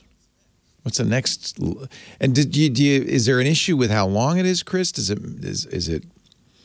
I mean, what do you mean with how long it is? Well, I mean, how? I don't know what else it could be. It could be. I don't know. Well, I'll have to go in the discussion and find out. I think that's where we'll find out. Okay. What is for our next photo assignments after we finish through A through Z? I mean, the alphabet was very, very flexible. That was easy. Right? Yeah, that was a good one. This was fairly easy. So I'm looking for everyone to wreck their brains over this and come up with something really smart. Maybe we'll find something. It's called crowdsourcing, and Chris is a master at it. You'll find Chris Marquardt at his website, which is Sensei, SENEI.photo. Lots of stuff there. He does photo coaching. He and his partners can help you become a better photographer. I think we're getting close to the end of quarantine. Do you have an ETA for getting back on the road with your photo workshops? Well, sometime. No, not really. I hope mid-year, but it would be nice. Maybe we'll next see year. For that. Maybe next year. We'll see. Yeah. Thank you, Chris, my photo sensei, Chris Marquardt. Don't forget sensei.photo. Leo Laporte, the tech guy. More calls right after this.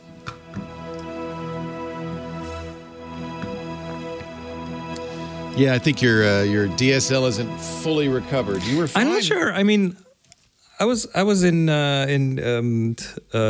talked to Scott who relayed to me that you're still having issues with a few other guests. So it's interesting because I do a lot of these things with OBS Ninja, and TWiT is the only place where these kinds of things happen to me. So I'm really curious what this is. And I think we should do a bit of a deeper troubleshooting session with together with Steve. Could be Sigwin. It could be our audio chain for sure, an interaction. What happened exactly? Can you describe what it sounded like? Yeah, just like it would with Skype. It just started to break up. Your picture froze, and the audio started to break up. Packet loss. Okay. Packet loss. Okay, yeah.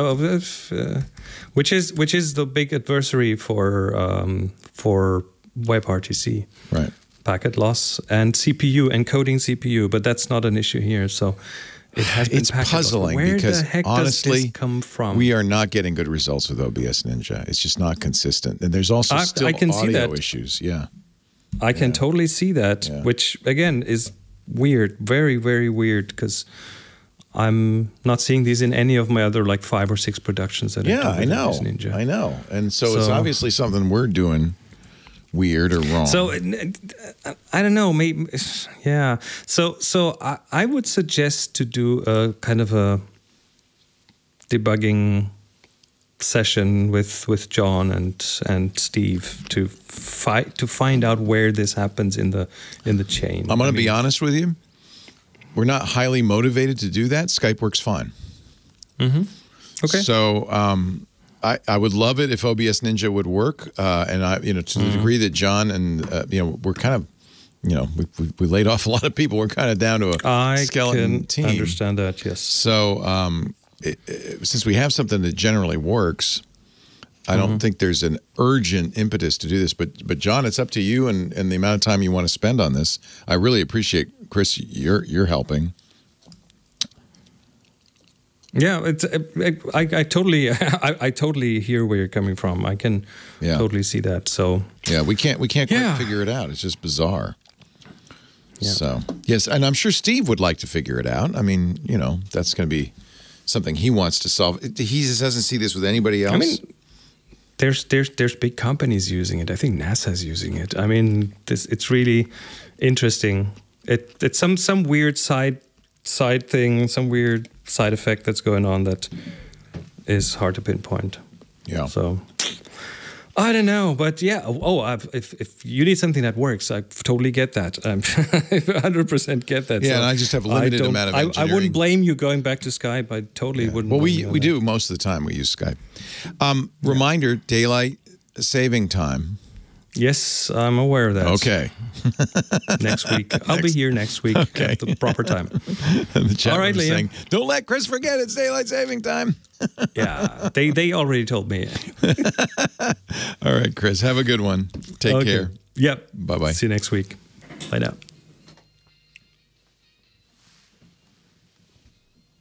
No, it's not. It's not related to the new TriCaster. It's not, because it happened before the new TriCaster. It's not related to this room versus another room. That doesn't make, that's not how it works. It's a bandwidth issue as far as I can tell. We have 10 gigabits symmetric here, so I don't think it's our bandwidth issue. I just don't know. Just don't know. My guess is it's related to our audio chain somehow. That doesn't make sense either. Yeah. Honestly, I think we're just more demanding. Leo Laporte, the tech guy, 8888. Ask Leo the phone number. Jim's on the line from Morrison, Colorado. Hello, Jim.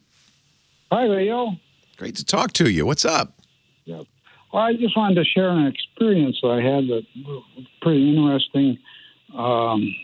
I was the lead designer on the Viking surface sensor. No kidding. Yes, that's the first one that landed on Mars. Yeah. 1976. Holy moly. Were you at, was it NASA or is it JPL? It was NASA, right? I worked for Martin Marietta at the time. Oh, okay. Martin Lockheed. But then NASA was our boss on the job. This was the first U.S. mission to land anything on the surface of Mars, and of course a great success. Yes. Beautiful images. And now you must be thrilled to see here we are golly, 45 years later, going back. Yes. So anyway, the experience was that the surface sampler was a device that just had communicated with the Viking computer, the onboard computer, and it received commands to extend the boom out to the soil and take a sample of the soil. It wasn't like a rover, like these rovers. It wasn't on wheels. It was just a static thing. But you had the arm, and you went down, you got samples, and I presume you had on board some science packages that allowed you to analyze those samples. We had two experiments. One was a biology, and one was a GCMS, which was a gas chromatograph mass spectrometer. Right. Yeah. Did you find any biology? I think it was negative for life. Yeah. Yes. But anyway, it's a historic mission. I mean, really remarkable in 1976 to be able to do that. And Orbiter functioned for several years after. It was only supposed to go for something like a month or two, right? Yes. The landers worked for years. Amazing. Yes. Yeah. That's really cool. Must have been fun. What's your training? Well, I'm an electrical engineer. I have a master's degree from CU here in Denver. But what I wanted to get to is that we tested the unit completely. It passed all the tests, temperature, high and low temperature, shock and vibration, and EMI, and it passed all those tests. And then we put it in the chamber to simulate the Martian atmosphere, and it failed one test on it. But it worked perfectly on Earth, but not on Mars. So what we did is we populated the whole unit with thermocouples, and we found that one spot was getting too hot when it was in the Martian atmosphere. All that hot sun and the thin atmosphere gets pretty warm up there. What happened is that one of the power transistors overheated. Oh. And it overheated because the thermal conductivity between the transistor and the heat sink was degraded in the Martian atmosphere. We could not use the I see. The normal grease, temperature grease, because it was it might have outgassed to ablated into the atmosphere. Yeah.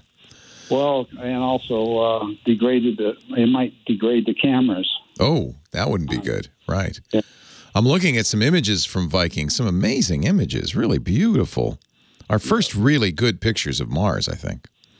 Well, the ones that are coming out now are really... Aren't they amazing? It's like they got a GoPro up there. And now, did the lander land via parachute? I believe so. Yeah. They didn't have that fancy bouncing ball trick or the sky crane maneuver. Pretty incredible what we have been able to do. It was reverse thrusters also. Oh, interesting. So it had its own thrusters. Okay. Very interesting. To solve this problem, what happened is that the torque on the hold down of the transistor was not right. And all it took is tightening the screws on. Oh, no. On the, and then it flew through the test. And isn't that funny? Yeah. When engineering meets the real world, you never know. You never know. Hey, it's an honor and a privilege to talk to you, Jim. Yes. Thank you for your work. Hard work. It must be amazing to watch what's happening now. It is. What a future. Yeah. Thanks, Jim. Nice to talk to you. It's great. This show attracts geeks of all stripes, doesn't it? Including classic space geeks from the days of Viking. Wow. How cool is that?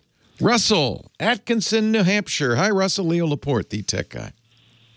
Hey, good afternoon, Leo. Afternoon. Quickies before I ask my question. Sure. Number one, I am not napping. Bob Crane cracked me up. He said, "Yeah, I listen to you when I nap." I thought, well, that's. I don't know if that counts. Is that the meaning of a left-handed compliment, or just? No, that's Bob. I love him. He's a great guy, and he's a fan of the show. And of course, I'm a fan of his products and his company. So maybe he was napping when he was calling. Good. Thank you for staying awake for the show. I appreciate it. I know my voice is a little soporific, so I appreciate that. Yeah, well, I actually ran 2 errands while I was on hold. Oh, I'm sorry about that, too. Yeah. No, that's okay. I was afraid that as I stepped up to the Amazon counter at Kohl's, you'd come on. I'd pick you up. Yep. I'd have to back off. So secondly, thanks for taking my call. And thirdly, thank you for having the easiest phone number to remember when you're doing a call-in. It's a good one, isn't it? It's absolutely easy. Yeah, Google didn't recognize it. I had to type in the numbers, but at one point I think I have 8888askleo.com. I should probably hook that up. I don't know if I have yet. So yeah, that's a good number. I like it. I thank the folks at I think it was actually Premier that got that number for me. Yeah, if you go to 8888askleo, it should show the Tech Guy Labs website. But it will. One of these days, Mr. Google will get smart enough to know that when somebody says 8888 Ask Leo, that we know what those letters mean. Smarten up, Google. Wise up. Yeah, wake up. Wake up, Google. Maybe Bill Gates' company will recognize it sooner. What can I do for you? I only have a minute left, Russell. I was trying to use No Machine because I discovered that Windows 10 version of Remote PC cost $100 per computer, I think, or something like that. So I looked for shareware and found No Machine, and I'm trying to set my father up. He's elderly. He lives alone, 98, and he's got 3 great grandkids, and can't do Zoom or Skype because he's not tech savvy. Right. But if I can control his PC from my house, and then give the same software and access codes to my sister and my oldest son, they're on board. I could only get the 2 machines. I could control the remote PC as long as it's on my home Wi-Fi, and I could do the same thing on his home Wi-Fi. Oh, hold on. I got to take a break. I think remote PC will do exactly what you want. Leo Laporte, the tech guy. So go to remotepc.com. It's not $100. It's like it's nothing. It's what is it? It's $4 for 2 computers a year. With your 90% off, you just got off a commercial break. That's almost nothing. Yeah, so that's the one I would use. Where did you come up with $100? Well, I went onto the Windows website because Microsoft's solution. Yeah, no, try Remote PC. Try Remote PC. There are free solutions. I haven't tried No Machine. Maybe not the first one I would try if you want a free solution. Yep. I mean, I think it's $5.95 a year or something like that. It's not expensive to do a Remote PC. Your ad said $6 a month, but then 90% off for the first year. Right. Would only make it like less than $1. Yes, nothing. That's noise. Yeah. I will go that route and give it a try. I think you'll find it's exactly what you want to do. I use it with my 88-year-old mom, and it's a perfect solution. So all she has to do is press the power button. Is that it? You'll need to get it installed. Yeah, I mean, I'll set both machines up at my house. But once it's installed, then you can set it up. There's a variety of ways to set it up. So I would get the consumer version because you only need 2 computers, right? That's $4 a year. At least for the first year. And then if you don't like it, you don't have to stick around for the $39.50 a year. Yeah, well, if it works, I'll turn my kid's sister onto it. She'd like to do it too. With them and my own. Well, then you get it for $7 a year. Then for the 10 computers. And, so there are a variety of ways to have it. You generally want to set it up so that he has to give you permission to use it. I think he'll probably want that too. So you have to say, Dad, sit down at your computer, turn on your computer, and then he'll see a pop-up saying, Russell wants to access it. Is it okay? And he'll say yes, and then at that point you have full access. Yeah, he can do that much. He can press the power button and he can wait for the pop-up. Yeah. All right, I will learn how to use that. That sounds like a terrific solution. With your endorsement, even better. Now I'm going to leave because I got to go take a nap. A pleasure talking to you, Russell. I'm glad I could relax you. Thank you, sir. Thank you. Take care. All righty, sir. Bye-bye. Well, hey, how are you today? Leo Laporte here, the tech guy. Time to talk computers, the internet, home theater, digital photography, smartphones, smart watches, all that jazz. 8888 Ask Leo, the phone number, if you want to talk high tech with me. I'd love to talk high tech with you. 888-827-5536. Rod Pyle, our space guy's coming up. More space talk in about 25 minutes. But meanwhile, Richard's on the line from Woodland Hills, California. Hello, Richard. Hi, Leo. How are you? I'm well. How are you? Good, thanks. Thanks for asking. Thanks for taking my call. Oh, thank you. Yeah, you're welcome. So here's the situation. I want to get a new laptop, and I wanted to do specifically two things. One, I want to do product design, so computer-aided design, product design. And the other thing is I want to do like media, like maybe do short films. Oh, fun. Animated and some splicing. So I just want to make sure I got the most power and the widest range. So hopefully you can give me some. Interesting. Do you know which software you want to use for the CAD? It'll be probably Photoshop as well as Blender. Okay. And Alias. Okay. And for video editing? Do you care? I think there's Final Cut. I'm sorry, what's that? Sounds like you're looking at a Mac. Does it sound like I'm looking at a Mac? Okay. Yeah.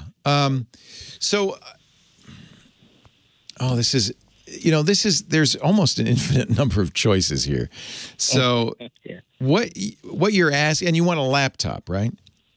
Yeah, I'm looking for a laptop. So generally speaking, laptops, due to thermal limitations, constraints, are not as fast and powerful as desktops. They really can't be. They shouldn't be, because they're portable, they're small, they have a small case, they can't dissipate as much heat. So if you were saying, I want the most powerful machine out there, you'd get a desktop for sure. Okay. And people who are doing high-end CAD are doing it on desktops. However, Alias, Photoshop, Blender, you can easily do on a laptop. A lot of people do. So the only thing you'd give up really is speed and screen size. And the latter you can fix because you can get an external screen. So when you're at home, the sky's the limit. The former you can't really take care of because there are these inherent limits. Even if you get a state-of-the-art i9 Intel processor in a laptop, it's going to be thermally constrained. It really won't get to run at full speed for long periods of time because it just gets too hot. So there are, laptops with active cooling and so forth.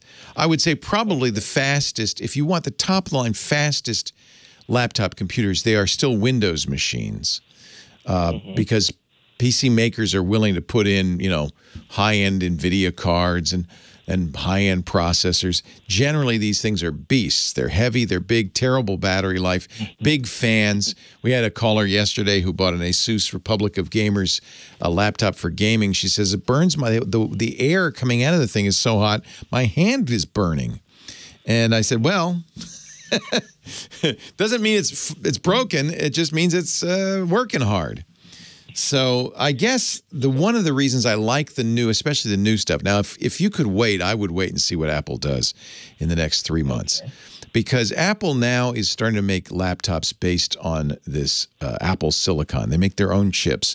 And they're getting their performance per watt is extraordinary, which means they run cooler and they can run faster. The low ends that they've released, the MacBook Air, the MacBook Pro 13-inch, and the Mac Mini, these are the lowest end computers that they make, already are almost as fast as the fastest Windows machines. So I anticipate next spring, maybe early summer, maybe as late as June, no later, they will announce newer, even faster machines for the pro market. You want a pro machine. You're doing high-end stuff. The good news is Final Cut's a Mac. Everything you just described will run on a Mac. And even Adobe is going to make Photoshop not only run on the Mac, but run native on these new Apple chips. That's kind of what you want, is apps that will run native, because they'll take the most advantage of it. So Photoshop is one of the first things Adobe ported to the M1 chips, and early reports are it's really beautifully done. It's very fast. It's working very well. So as time goes by, I think Apple, with its Macintosh platform, is going to start to leapfrog what PC makers can do. PC makers are still tied to an Intel platform that is frankly showing its age. Apple's stuff is going to be faster at a lower power, lower heat. And in the long run, especially in a laptop, that's kind of what you care about. Can you wait a little bit? I would prefer not to wait that long. If it was 3 months, it wouldn't be a problem. But now you made me start thinking about a desk. Yeah, I mean, if you don't need the portability, absolutely would go with a desktop. And what would be I'd be looking at if I was looking at a desktop, Leo? I know you're kind of pressed for time. We use for our editors, and they're using Adobe Premiere, not Final Cut, because they're running on Windows. We use Dell Precision workstations, and I think that they are Dell has, you want to look at a workstation for what you just described, assuming price is no object, that speed is more important. Workstations are designed for professionals who can justify the expense because it's for their work. It's making them money. And so I would look at a workstation. Dell makes excellent workstations. And you can configure that very high end. You can get, and you want a lot of RAM. You probably want as much as 64 gigs of RAM. You're never going to get that in a laptop. Well, not never, but it's hard to get that in a laptop. But more RAM, especially in Photoshop, Blender, makes a big difference. Video editing. You're going to want a really fast multi-core processor. And probably for these high-end workstations, that's probably a Xeon, the higher-end Intel workstation chips. They're more expensive, but they are capable of doing more. And here's something people have been talking about lately. Linus Torvalds, the creator of Linux, just did a tirade over this, and I have to say I agree with him. Low-end computers use traditional memory, RAM. Modern high-end computers, workstation computers, are using something called ECC RAM, or error-correcting RAM. It's more expensive. Manufacturers, for some reason, don't want to put it in low-end computers. But increasingly, as we push the envelope with what we can do with computing, the old-style non-error-correcting RAM is the cause, I think, for more crashes, more problems with software than we really appreciate. Linus Torvalds said, it's time we finally said every computer should be equipped with ECC RAM. In your price range, the kind of machines you're getting, you absolutely should have ECC. So I would look at ECC RAM. I would look at a Xeon processor, as much memory as you can afford. And now, because of what you're doing, you also want a big screen with very high quality. You're spending, a professional spend 10 grand or more on a system like this. Is that out of your price range? I'm thinking probably somewhere between 5 and 8. You're in the ballpark. You're good. Yeah. You're good. You may not be able to get a very, very, very fancy monitor. In a year, Apple will have high-end Mac Pros that, in my opinion, and of course it's just a guess on my part, will kick the butt of anything that Intel chips can do. And those will be, and Apple makes very high-end screens, but their stuff is extremely pricey. But if you go into recording studios, if you go into video editing suites, you're going to see a preponderance of Apple gear. And I think as time goes by, you're going to see more and more because of that. So, but yeah, ECC is something I've been meaning to talk about. This is there's a bit of a drumbeat going on in the tech community to get ECC memory. I think for what you're describing, it's also very important. Gotcha.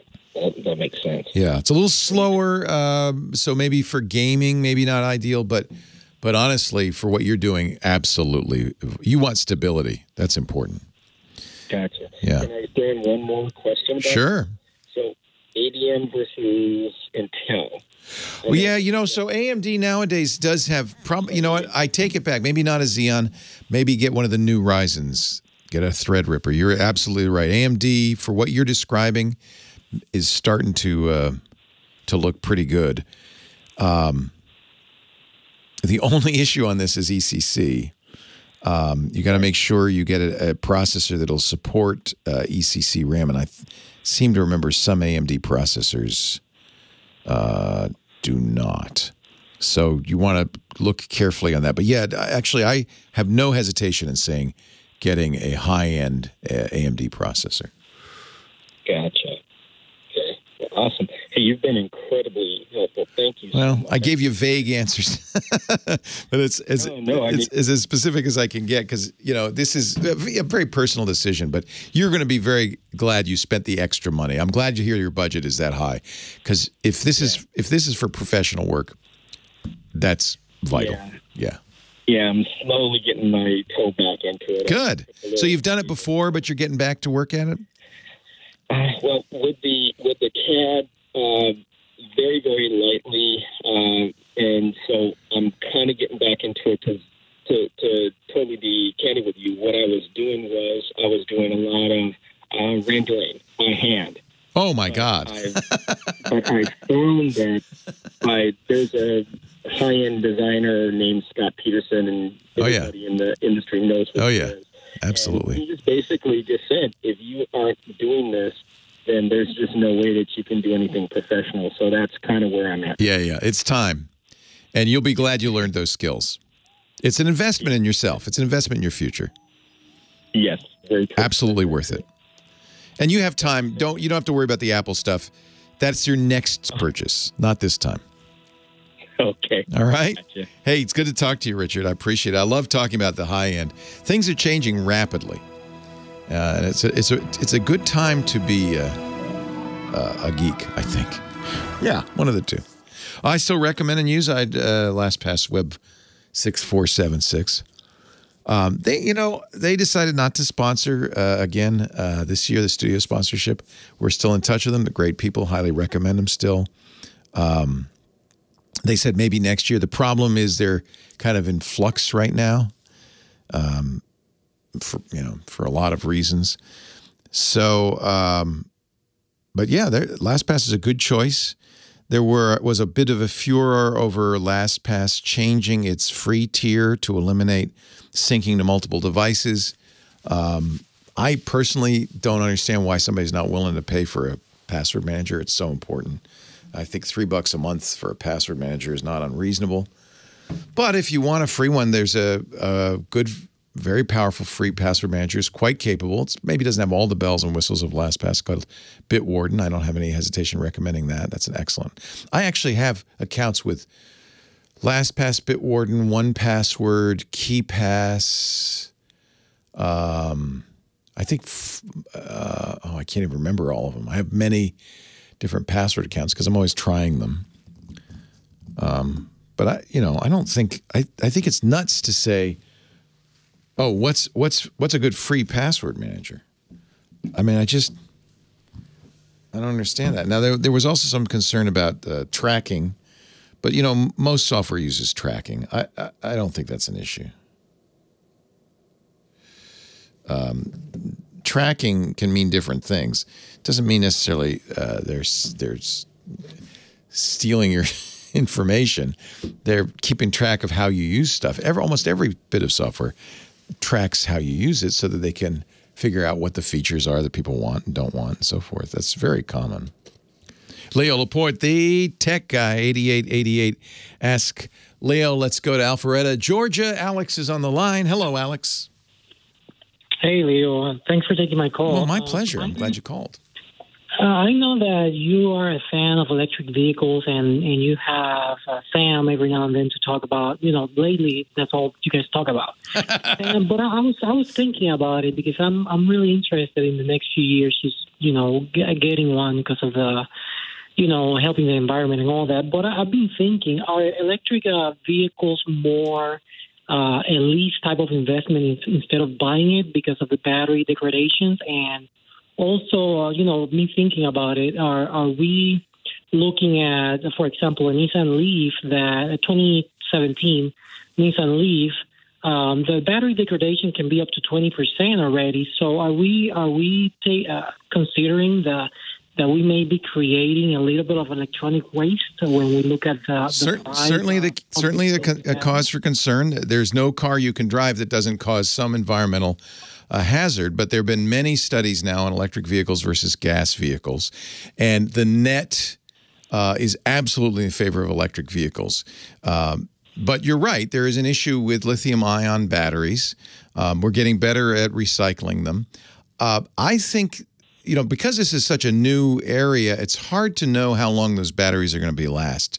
The Tesla, which is clearly the king of all of this technology, for whatever you think about the fit and finish and the reliability of their vehicles, they are absolutely kings of efficiency and battery life.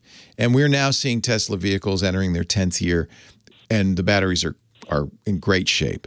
So I don't think, then there's a number of things they do to protect that. The Leaf may not have done that. Remember, that 2017 Nissan Leaf was an early effort from Nissan, and in many respects wasn't a state-of-the-art electric vehicle. In fact, we're only now starting to see, I think, state-of-the-art electric vehicles that can come close to competing with Tesla.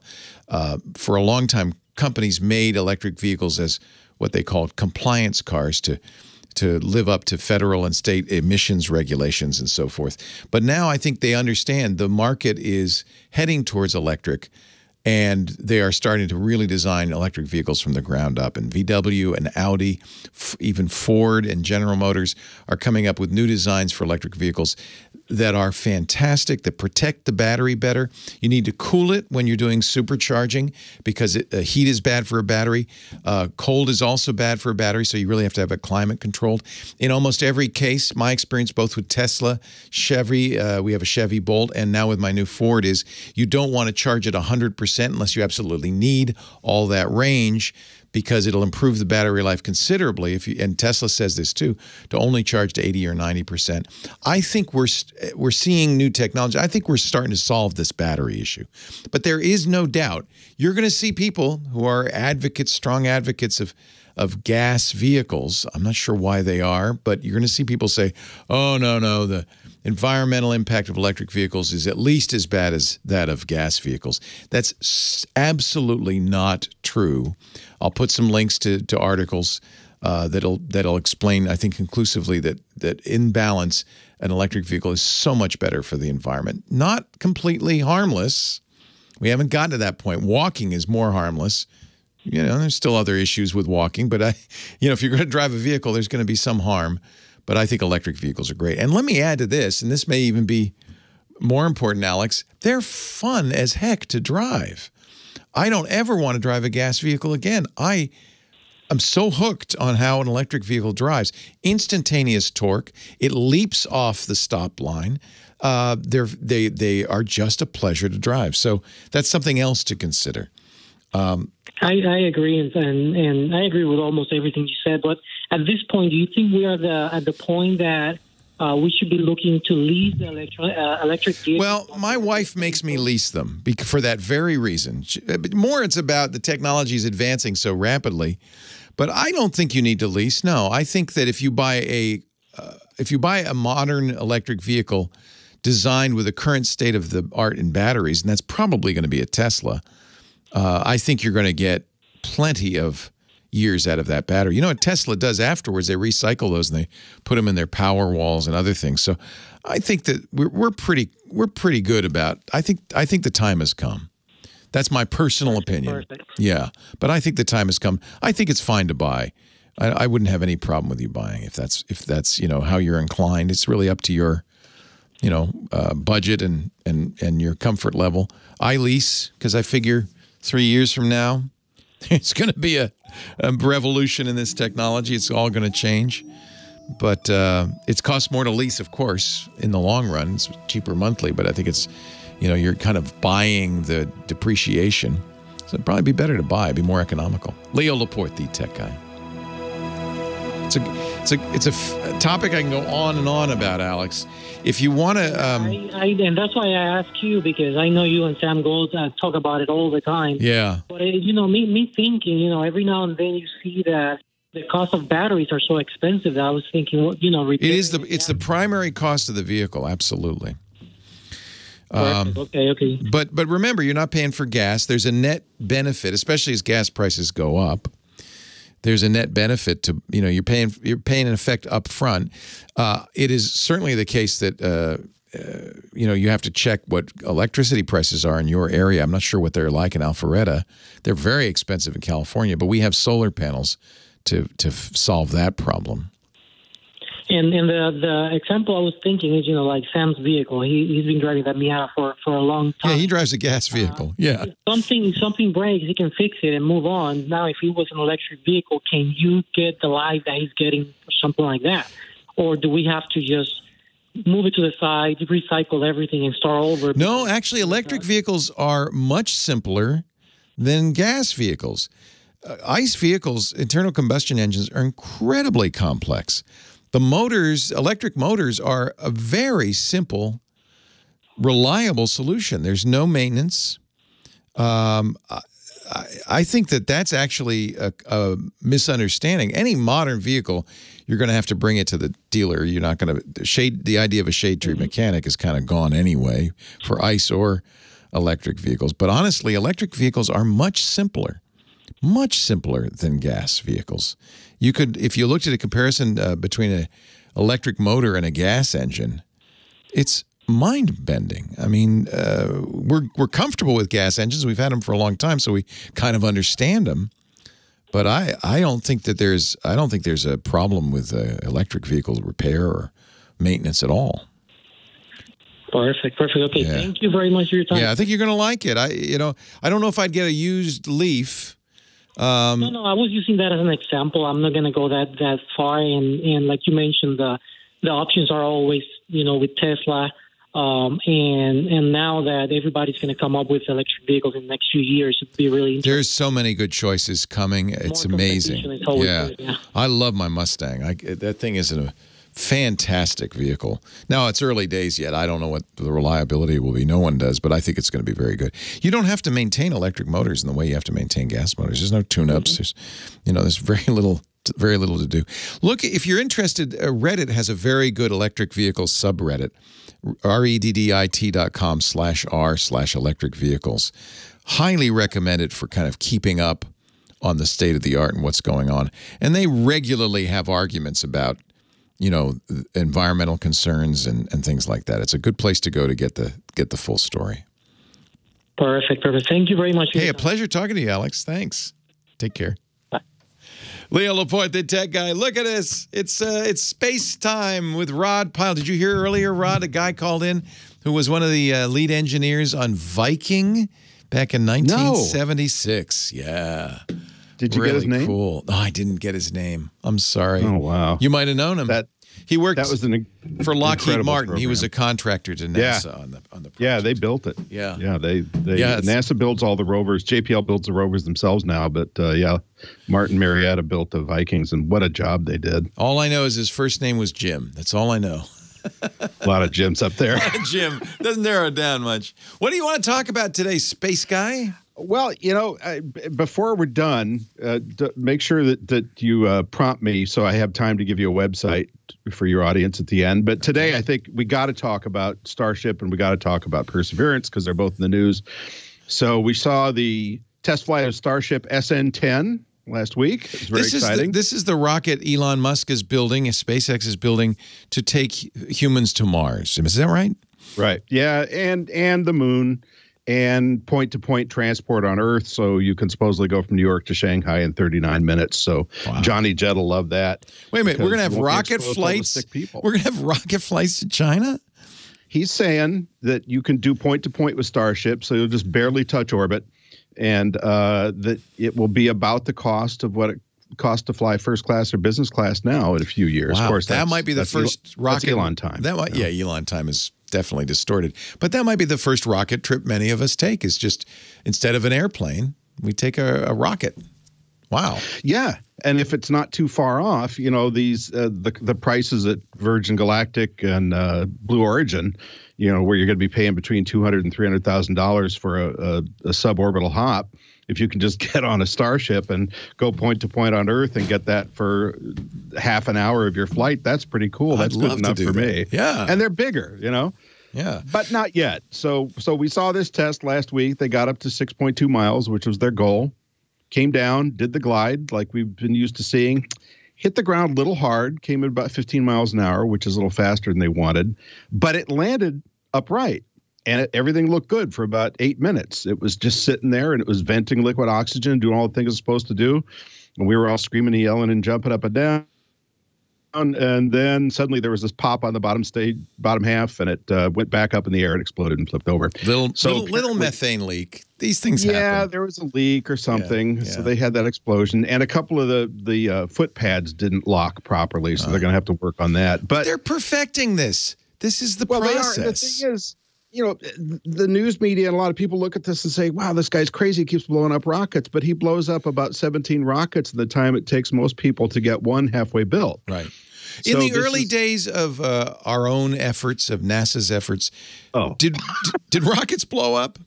All the time. When John Glenn flew that first U.S. orbital mission, the success rate of the Atlas booster, which was like what the Soviets did, it was a repurposed ICBM they were using to haul a man up into orbit, was about 50%. Ew. So, he was told by the NASA administrator, said, we got a 50-50 chance of this working out, John. He said, let's go for it. And fortunately, they were successful. But that was an interesting rocket, by the way. It looks a lot like Starship because it's also a stainless steel exterior. But that one was so thin that if it wasn't fueled, it would crumple under its own weight. Wow. So you had to keep it filled up with either nitrogen gas or something to keep it from crumpling. By the way, after the Starship exploded this time, shortly later, some people there spotted one of those Boston Dynamics dog bots, those creepy-looking dog robots, wandering around the crash site, and they were taking apparently gas readings with it to make sure that it was okay to go out there. Look for hydrazine, which is, of course, highly toxic. Well, they don't have any hydrazine. Oh, what do they use? Is it LOX? It's liquid oxygen and methane. And the reason he's using methane is a couple of things. One, it cools down to a slush very well, which is what he's doing with both his fuels to get more energy density out of it. But it also burns cleaner, so you can just kind of hose out the engines and reuse them instead of having to rebuild them every time. And let's also bear in mind, in terms of aspiration, what we're seeing when we watch these Starship test flights is just the top two-thirds of the top third of the rocket. The whole thing's going to be over 300, almost 400 feet tall. So that first stage, which is going to have 30 engines. Wow. That's not built yet? Is that built? He's in process, and it will probably fly sometime before the end of the year if we're lucky. Boy, when those explode, it's going to be something, huh? Those aren't going to explode. Don't say that. Okay. Yeah. And I mean, I'm sure a couple will coming back, but not with people. Yeah. But it's really remarkable. And the speed with which he's doing this, I mean, I'm sure he's driving his people crazy because he's a very driven guy, but it's just spectacular. Yeah. So that was that. And then we've got Perseverance, took its first drive. Went about it moved. 30 feet. The rover we put on Mars a couple of weeks ago. Mars rover Perseverance. There's the Dogbot. Yeah. Yeah, I got a picture. This, and by the way, there's a Tesla Model 3 in there too. Right. Which Elon cleverly positioned. But that's of course. That's the dog exploring the site. That's perfect use for that kind of thing. Yeah, the Tesla's kind of the equivalent of a golf cart out in Palm Springs for those guys. So Perseverance took its first short drive, turned around. Speaking of golf carts. Big heavy golf carts, took its first images of the landing site so it could see how much scouring the rocket stage did and looked pretty good. And then they detached the robotic arm because, each thing that they have to test after they land is kind of the first use of it since it was packed up on Earth. So you want to make sure that arm will unstow and move. So it's a 5-degree of freedom arm. So they, they moved it around and sideways and up and down and back and forth to make sure everything was working. Everything seems to be perfect. So looks like next up is taking their drive. It doesn't go a lot faster than Curiosity did, the 2012 rover that we landed there. But it is able to drive further on its own, so it'll get a lot more done in a day, which is pretty exciting. How fast does it go? 0.1 mile per hour. Oh, it's really slow. It's really slow. Yeah. So if you go, I've been out to tests, I think 3 times. and it's not moving as fast as your second hand if you line the two up. Oh, it's really slow. Really slow. Yeah. But, you don't want to make Well, there's no hurry. There's no hurry, and it's navigating itself this time. It's to a degree autonomous. So they can basically set it and forget it for the better part of a day and let it do its thing, and it's not going to go driving over a ridge or down into a crater or something like that. So that's great. So their next goal, as far as I understand it, is to start moving towards the big river delta we've talked about before. There's this area. So they wanted to land in the flattest, smoothest area they could. That's what the engineers want. And then the geologists, on the other hand, when they're trying to decide where to go, say, rocks. That's fine, but we want rocks and sedimentation layers and all that. So it's heading for that river delta. But pretty soon, it's going to find a nice place to drop the helicopter and let it take flight and see how that works. The images we're getting back from Perseverance are remarkable. In fact, that's what Jim said. We were talking about the Viking. He was blown away by the quality of the pictures we're getting from Mars. Yeah, they're full 4K, and we got a zoom camera up there this time. So you'll actually be able to zoom in on things. And they've always been a little leery of that because zoom lenses can break when you shake them around. As you know, you're a photographer. You tap those things too hard and suddenly the threads bind up. But they did it this time. And I may have mentioned this before, but early work on that before Curiosity flew, where they were considering using a zoom, was with James Cameron. Oh, no kidding. The director of Avatar. Yeah. Titanic. He said, how James Cameron is. He said, I want a zoom lens on the Mars rover. And I said, okay. And I want 120 frames per second, and I want 8K. Can you give me 8K? And a good love song. And a good love song, and we're golden. Rod Pyle, Space Guy, is the author of Space 2.0, editor-in-chief of the National Space Society's magazine Ad Astra. Find out more about that at space.nss.org. Great to talk to you, Rod. Thank you, sir. Leo Laporte, the tech guy. More calls coming up. Such images just blow me away, the pictures we're getting. So cool. It's remarkable. Wow. Although it does look like Arizona pretty much, right?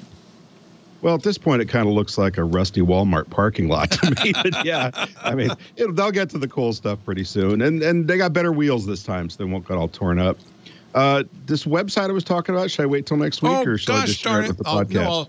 I'll do it when we come back. What's the website? Tell me and I'll go there right now. Oh, it's apolloinrealtime.org. Is this yours? No, this is something that came out a couple of years ago. It's a bunch of crazy guys that got together. Oh, I remember this. Yeah, I talked about this. Yeah. Oh, you did? Okay. Yeah. Okay, good. Not on the radio show. Everything. I talked about it on Twig. So you can watch the whole thing in real time. You can watch all the whole week of the mission, and it's got the mission transcripts and the live video and all that stuff. And I hadn't looked at it in a while. They added Apollo 17, which is the next anniversary coming up. And I thought, man, boy, you're fast. I thought this is just such a comprehensive, and the amount of work that went into it. Well, and I guess what they have, the logs and the telemetry, they have a lot of data so they can match it all up and make it work. Yeah, everything but a moon rock for you. Yeah. Which is what we got to work on next. Just incredible. Wow. When Joe Biden could have a moon rock, I think Leo Laporte. Yeah, I love it that I don't need a moon rock. I don't need a moon rock. I've seen a moon rock. My dad, I told you my dad had one when I was a kid. Temporary loan of one, but that was good enough. I don't know. I like this point-to-point rocket thing. I think I'm going to be going to Beijing in about 10 years on a rocket. And can you imagine doing it in less than an hour? Amazing. Yeah, and such a cool view. And if he's building them the way they've been showing the schematics so far, there'll be this huge forward-facing window, basically taking up the top half of the front end of the fuselage, so you can go floating up there in zero G if you're on the expensive seats, I guess. So I was saving for a world cruise, but I think I'll save now for this, for the point-to-point. Oh, let's do both. Do both? Both? All right. I miss cruising. I'll be working another 10. I miss it. So you like cruises? Oh, you're a boat guy. Yeah, I do. I mean, yeah, but I mean, it's nice when they take care of all the steering and the docking and everything. I love the ocean. I love being on the ocean. So we like smaller boats, like 500 people at most. I booked one for late January 2022 next year. Yeah. to Asia. Just crossing my fingers that we'll be able to do it. Now that's point to point in Asia, not from where you are in Asia. No, right? yes, it's point to point over the water. What a water! No, we're going to fly in a plane to Hong Kong, and then sail to Singapore. But I can't wait. I can't wait. Yeah, those are both great places. I've been to Singapore for a couple of decades. It's changed quite a bit from where. Yeah, I've been there. I've never been to Hong Kong, but I'm very excited. Lisa and I can't wait. So, that is so exciting. So do you go on cruises? Have you been on cruises? Yeah, I've probably been on six or seven of them, and I enjoy them all, but I always come back a little plump. Because how could you not, right? I started my diet today from our cruise a year from now. Our cabin is around the corner from the very good Nepalese pizzeria. Spakonapoli, it's called. On the boat, and it's which cruise line? It's Silver Sea. We're big fans of Silver Sea. Oh, those are nice. Yeah. Oh God, I love it. We went to the Galapagos on Silver Sea, and we just did one to the Middle East on Silver Sea. So I think I've been trying all of them, trying to pick one because I want that world cruise. They do an expedition world cruise that goes to very unusual spots. So I was scheduled to do an Apollo anniversary cruise this year, but there you go. It was going to be me and a couple of astronauts as mission control guys. My we were God, wow I'm the audience. Hey, save that website for next week. I won't steal your thunder. Thanks, Rod. Tomorrow is International Women's Day. This is International Women's Month, all month long. Professor Laura celebrating. Thank you, Professor Laura. And I will be celebrating too. I will find a woman and celebrate, probably my wife and my daughter. No, what? That came out wrong. I'm sorry. 88. Ask Leo. It's hopeless. It's hopeless. I'm hopeless. Susan on the line from Minneapolis. Hi, Susan. Leo Laporte, the tech guy. I apologize in advance. All right. I think before I'm going to do my Windows question, I want to ask something else because I don't want to run out of time. Okay.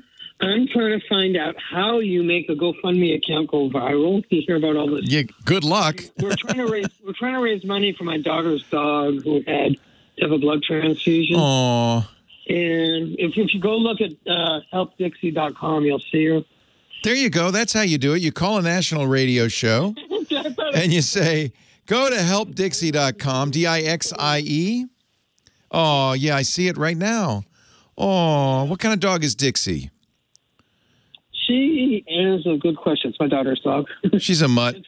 She's pretty, though. Oh. I got her from a rescue center in Texas, and afterwards I found out she had Lyme disease because she got sick.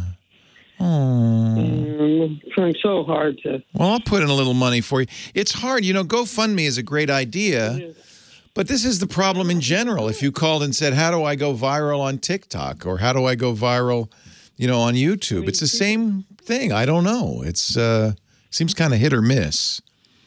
I know, and I don't know how. I didn't know if GoFundMe had something where you could upgrade, where they promote it, or no.